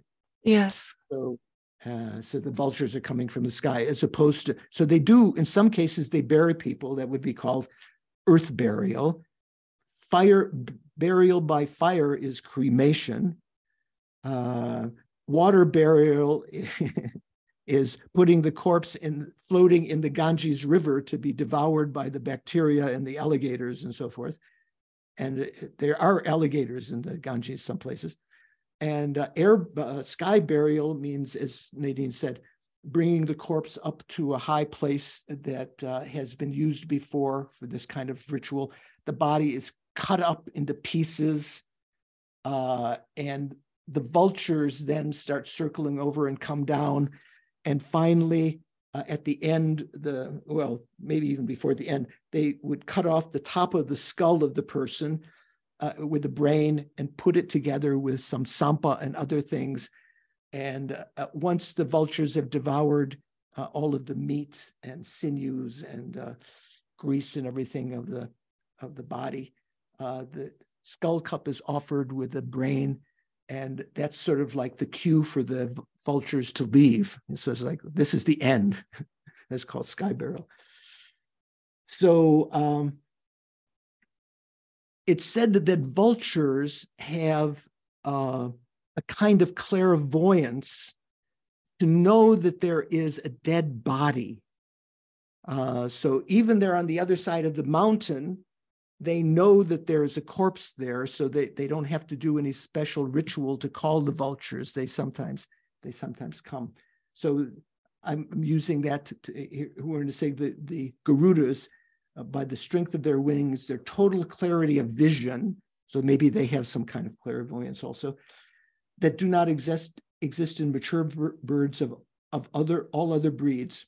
Likewise, a bodhisattva who has generated the first ground of the awakening mind, or we could say the first view of the awakening mind, is the Tibetan actually says, has thus perfectly penetrated the ongoing lineage of the great Garuda-like Tathagatas. What is that? A bodhisattva who has generated the first ground of the awakening mind and has thus perfectly penetrated the ongoing lineage of the great Garuda-like Tathagatas, maybe there should be a comma, has qualities, the powerful wings of his generation of the awakening mind aspiring for the omniscient state, means the ultimate bodhicitta, the power eclipsing others like the wings of a Garuda offspring, and the clarity of his vision of utterly pure altruistic intention. He has those qualities that do not exist in the Shravakas or in all the Pratika Buddhas that have definitely shunned cyclic existence. They have renunciation. They've, definitely shunned cyclic existence for 100 or for 1,000 eons.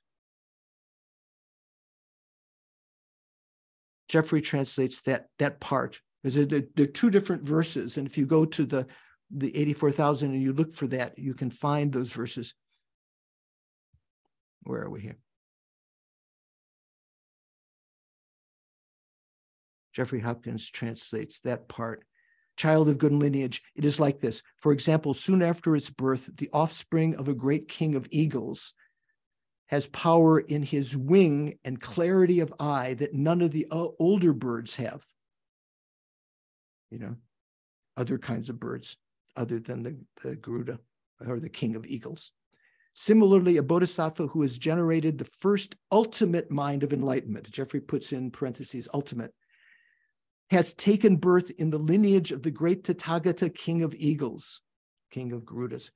As an offspring of the king of eagles, he overpowers others through the strength of his own wings to generate an aspiration to omniscience, and he has the pure eye of special thought. These features do not occur in any of the hearers and solitary realizers who have practiced renunciation. What did he say here? Who have shunned cyclic existence. Jeffries just calls it, who have practiced renunciation for 100,000 eons. You might think practicing renunciation for 100,000 eons would accrue a lot of merit, right? So the bodhisattva who has achieved this first bhumi overpowers them. Okay, makes sense? Ida, what do you think? You have a question? It makes sense, Venerable.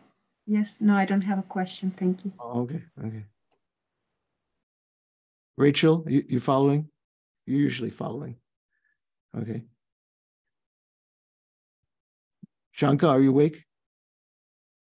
Yeah, okay, okay. Just checking. Sean, I can't tell. You're in the dark there. You're okay? Okay, you don't want to say anything. Okay. Mikhail, you have a question or comment? Yeah, about this special intention or special thought. As in the 7-part cause and effect? Where do you see special thought? At the end of the quote.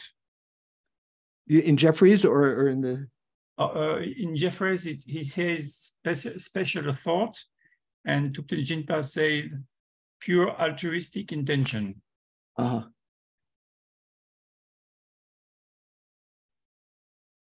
Right. Of utterly pure altruistic intention, right? Clarity of vision of utterly pure altruistic intention. So you're wondering what? If it's referring to the same special thought that we can find in the 7-part mind and 7-part cause and effect. No, I don't think so. Okay. I think it's talking because that is a cause of bodhicitta, that special thought. That's not bodhicitta itself. So this is talking about a special clarity of their bodhicitta. Yeah, makes sense. Thank you. Not sure. I think so. Okay, so then continuing. So those were quotations that was a little bit indented in the text, right? Those are quotations, 2 different verses. They're not I don't think those 2 are adjacent. They're many verses apart in the liberating story of Maitreya. You can find in the Avatamsaka, right? 54th chapter. So then Lama Tsongkhapa's commentary continues. Although the explanation of the commentary, and when you just say commentary,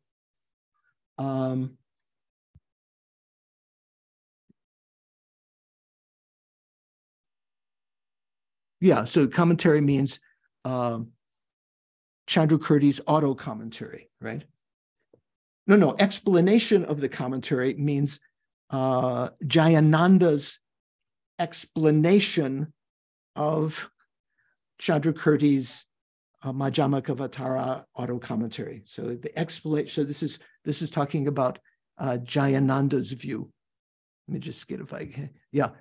So in fact, in Jeffrey's translation, he says in the commentary, Jayananda, in his commentary, Jayananda. So in the explanation of the commentary by Jayananda, he interprets the meaning of these 2 citations in terms of verbally derived awakening mind, or as Jeffrey translates it, as referring to conceptual mind generation.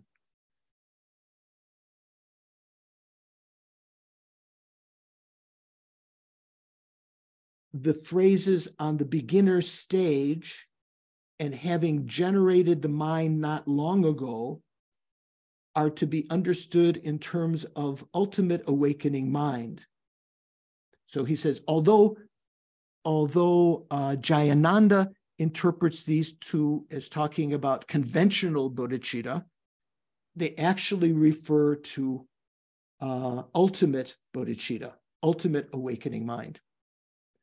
For instance, it was mentioned above in those quotations that birth in the lineage of the Tathagatas begins from the first ground.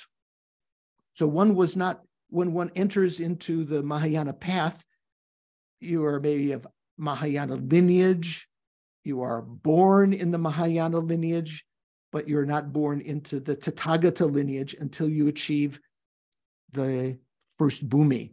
Maybe the differentiation being the Tathagata lineage, being born into that means that you have constant practice of the bodhisattva deeds impelling you toward Tathagatahood, if you want, Buddhahood, Tathagatahood. In these two sutra citations, that almost, in Jeffrey's, it almost looks like they're just one long quotation. Thupten Jinpa did separate them. In these two sutra citations, apart from the two distinct metaphors, what are the two metaphors? Jennifer?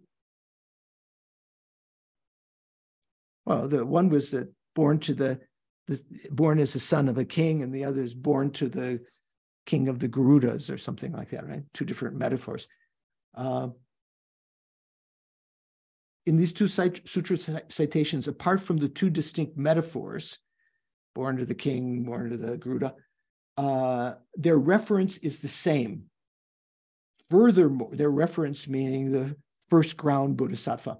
Furthermore, the meaning of these three lines of the root text, those, that verse that came before, even when abiding in the first ground of the mind of full awakening, he surpasses those born from the sage's speech and the Pratika Buddhas through the power of his merit, and his merit increases ever more. Where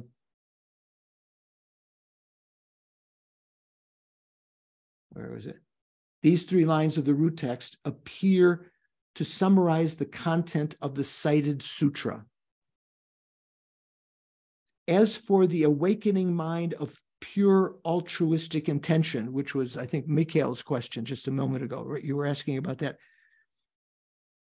Many sources, including the ornament of the Mahayana Sutras, the Mahayana Sutra Alamkara, describe this as the awakening mind of the first ground.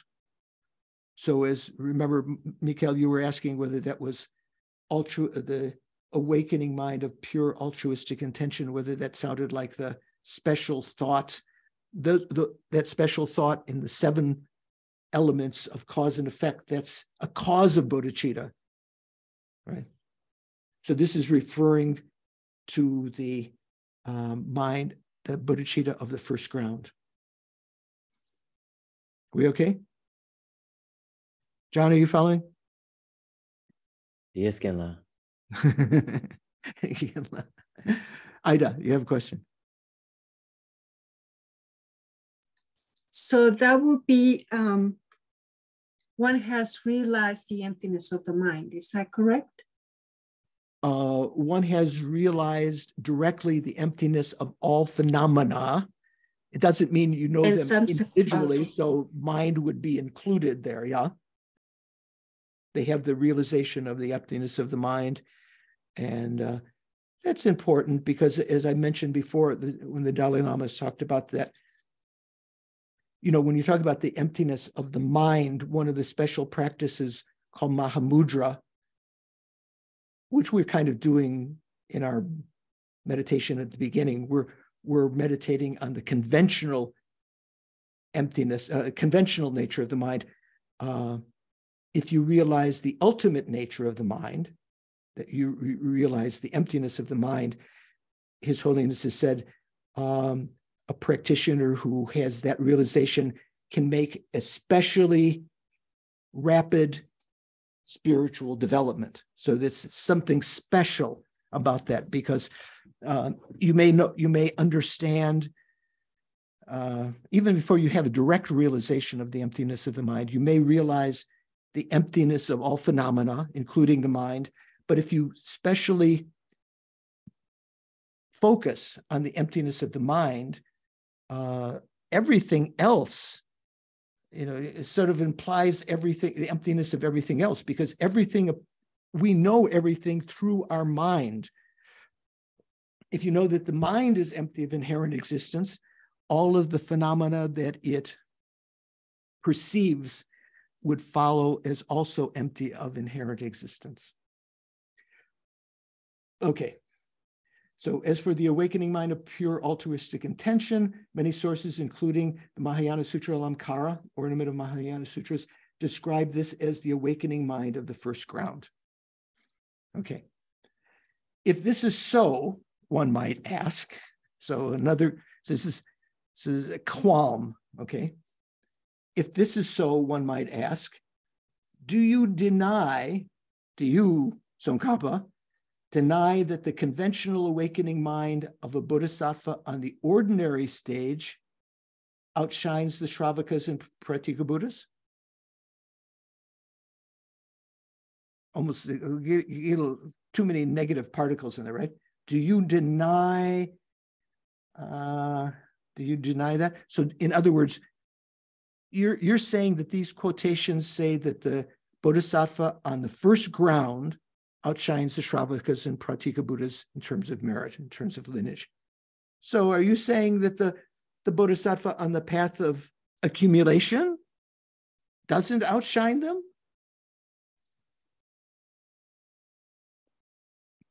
So Triptan Chimpa says, this is indeed not the meaning. Jeffrey translates that as, it is not so. We do assert such. So in other words, we do assert that the bodhisattva on the path of accumulation also outshines the hearers and solitary realizers. Although these quotations are talking about the bodhisattva on the path of seeing and the first bhumi, right? But still, the earlier bodhisattvas also outshine the hearers and solitary realizers. For in that very sutra, right, the sutra of Maitreya's liberation. Okay, I'll read what Triptan Chimpa has here first. Child of the lineage, Rikipu, Buddhaputra. It is like this. Even a broken piece of diamond, the most precious of stones, still outshines all of the amazing ornaments of gold. Well, outshines may not, kind of means it wins them all, it's more, it suppresses them. When you say outshines, you shouldn't think that a diamond sends out light or the gold ornaments send out light or that it reflect more. It just means that it's more, majestic. Even a broken piece of diamond, the most precious of stones, still outshines all the amazing ornaments of gold. It does not lose the title king of all precious stones, which might be attributed to a big piece of diamond, that's the king of all precious stones, like the lion is the king of animals, right? It does not lose the title, the king of all precious stones, even though it's broken, and it can totally relieve poverty, even a little piece of diamond. So this is reminiscent of the discussions in the Lojong teachings, right? When we say even a little bit of bodhicitta, even a semblance of bodhicitta outshines all other virtues in the same way that even a sliver of diamond outshines other ornaments. It's more majestic, you might say, than them. Likewise, child of the lineage, the diamond that is the mind generated for the omniscient state, so that would mean, in this case, conventional bodhicitta, though it may lack power. Why does it lack power? Because it doesn't have the same power as the ultimate bodhicitta on the first bhumi, which gives the power to continually practice the bodhisattva's deeds. That bodhisattva on the first bhumi is completely obsessed. Everything is like Lama Zopa dedicating every bite of food, Though it may lack power, it still outshines all the golden ornaments that are the qualities of the Shravakas and Pratika Buddhas. He who possesses this does not lose the title of bodhisattva, who has a conventional bodhicitta, and such a mind overcomes all the indigence of cyclic existence. What does that mean, indigence? Who's our English scholar here? What does indigence mean? Lacking, poverty. Poverty, yeah. How does Jeffrey Hopkins translate that? So Jeffrey says, it is not so. We do assert that the bodhisattva on the path of accumulation and so forth have bodhicitta. They do outshine the hearers and solitary realizers. The Liberation of Maitreya Sutra says, he gives that quotation, even though the diamond-like generation of aspiration to omniscience lacks urgency, it overpowers all the golden ornaments of the qualities of the hearers and solitary realizers. With this aspiration, one will not lose the name bodhisattva. One is a bodhisattva on the path of accumulation. And all poverty of cyclic existence is overcome. Thupten Jinpa said, indigence, all poverty. So this is these are verses 305 and 306 in, if you go to that sutra on the 84,000 site. So the way they translated it, noble one, even if a diamond is broken, it is superior to all other jewels and outshines ornaments of gold. In the same way, even if the diamond jewel of the development of aspiration to omniscience becomes broken through one's following erroneous thoughts. So that would sound like the way that they're interpreting it is though you still have some erroneous thoughts. You haven't realized emptiness directly. It still outshines the golden ornaments that are the qualities of the Shravakas and Pratika Buddhas. And then the second verse 306, chapter 54, noble one, even if a diamond is broken, it will dispel all poverty. In the same way, even if the diamond jewel of the development of the aspiration to omniscience becomes broken through not being practiced, so that implies you haven't reached the path of seeing, because there in the path of seeing, you're always practicing the bodhisattva teas. Even if it becomes broken through not being practiced, it can still dispel the poverty that is samsara. Okay, make sense? So you can do your own research on these. You know, if you find a quotation from sutra and something you're reading, and you think you can't quite understand the translation in English, you could try to find the, other translations of that other people have done. And sometimes, if you know Tibetan, of course, or Sanskrit, you can go back and do your own translation. But if you don't yet know those, you can read other English translations and sometimes see the subtlety of what's going on. Okay, almost at the end here.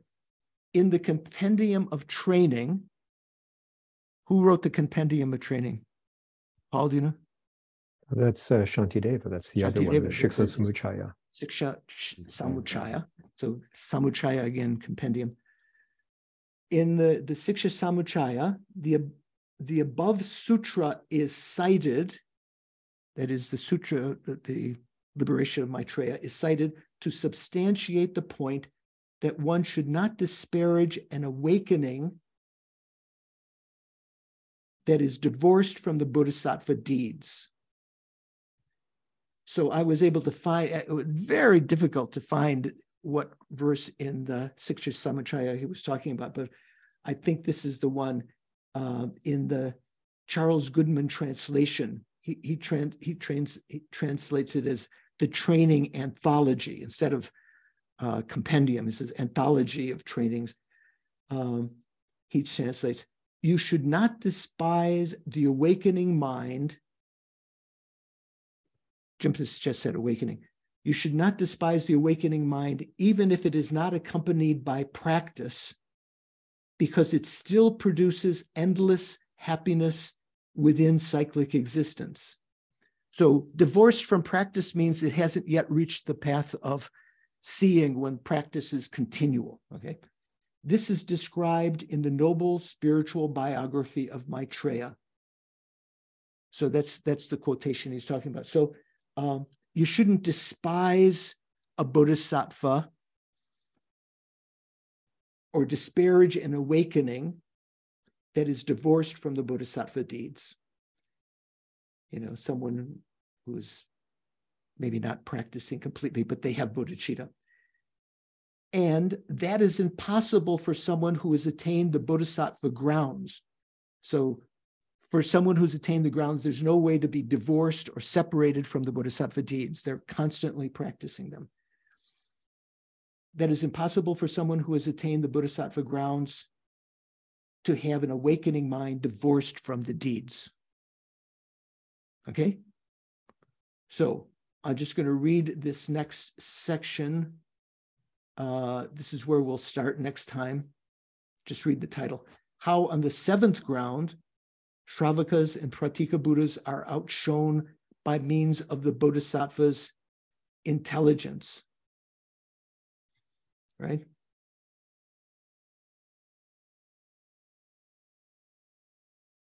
Oops. Okay. What page is that on so I can make a note so I don't have to ask someone next time? What page is that on? Page 77. Page 77. Okay. Thank you. Okay. So that's where we're going to start next time. How did I not get that? Add note. Page 77. Done. Okay. So any questions? How are we doing? Jennifer? You okay? Violet, are you there? It's too late. Singapore? Okay. A couple of people are listening to the recordings. So I try to send them the links. Okay. So we're going to do a dedication prayers. And Sheila, would you like to put up the dedication prayers?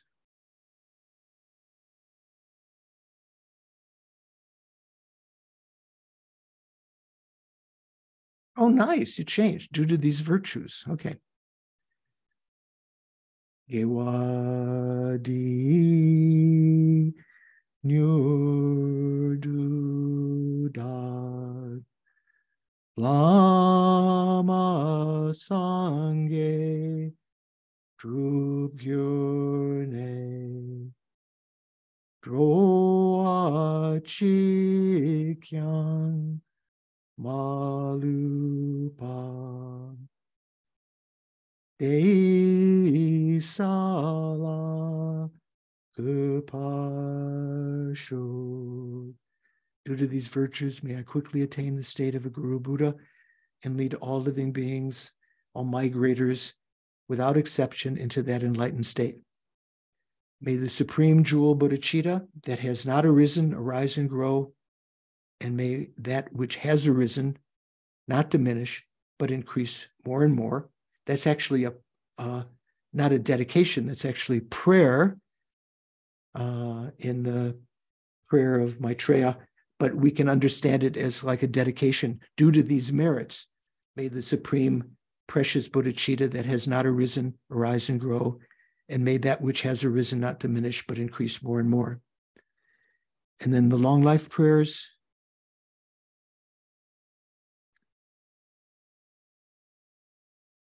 Wish granting, wish fulfilling jewel, source of every single benefit and happiness in this world, to the incomparably kind Tenzin Gyatso, I beseech, may all your holy wishes be spontaneously fulfilled. So this is not exactly, we're not beseeching Tenzin Gyatso to fulfill his wishes. It says, Sowa Debso, I pray, may your wishes be fulfilled, meaning that due to our overcoming our lack of Guru devotion and so forth, other obstacles to the manifestation of your wishes being fulfilled, may they come about. And then, next one. So for Lama Zopa Rinpoche, you who uphold the subduer's moral way, who serve as the bountiful bearer of all, sustaining, preserving, and spreading Manjunath's victorious doctrine, who masterfully accomplishes magnificent prayers honoring the three jewels, Savior of myself and others, your disciples, please, please live long. And then for all of our oh, you don't have the other long life prayer. Okay, to our spiritual guides in general. Okay, so that's enough. So I just wanted to say one other thing before we finish. Someone in class asked about self-cherishing thought.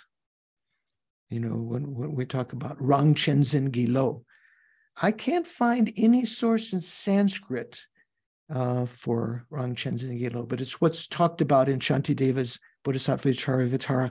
When we talk about equalizing and exchanging self and others, what it means is we want to exchange our attitude, which is present now, where we cherish ourself more than others. We want to exchange that thought so that and I'm saying right now we cherish ourselves more than others and we ignore others. We want to exchange it to a thought where we cherish others more than ourselves and we ignore our own self-interest. That's one of the special causes of generating bodhicitta, equalizing and exchanging self with others. So cherishing others, overcoming the cherishing of oneself, seeing the faults of self-cherishing thought and the benefits of cherishing others are some of the important precepts of the Lojong, the training of the mind. So thank you very much. Thank you for your patience. Look forward to seeing you next week. Hopefully JC and Paul Hackett can get together and catch up. Take care. I'm thinking next week we have class, but the week after that, I may ask indulgence because I'm having an operation that Wednesday. Not this coming week. Next week we'll have class, but the week after that, I have an operation on the 16th, and I'll be under anesthesia, so I don't know if I'll be even crazier than usual by Saturday. You know, so I may ask your indulgence to take that 1 week off. So anyway, look forward to seeing you again next week. Take care. Thank you so much, Venerable George. Thank you all. Bye-bye. Thank you, Venerable. Thank you, everybody. Thank you, Sheila. Bye. See you all next week.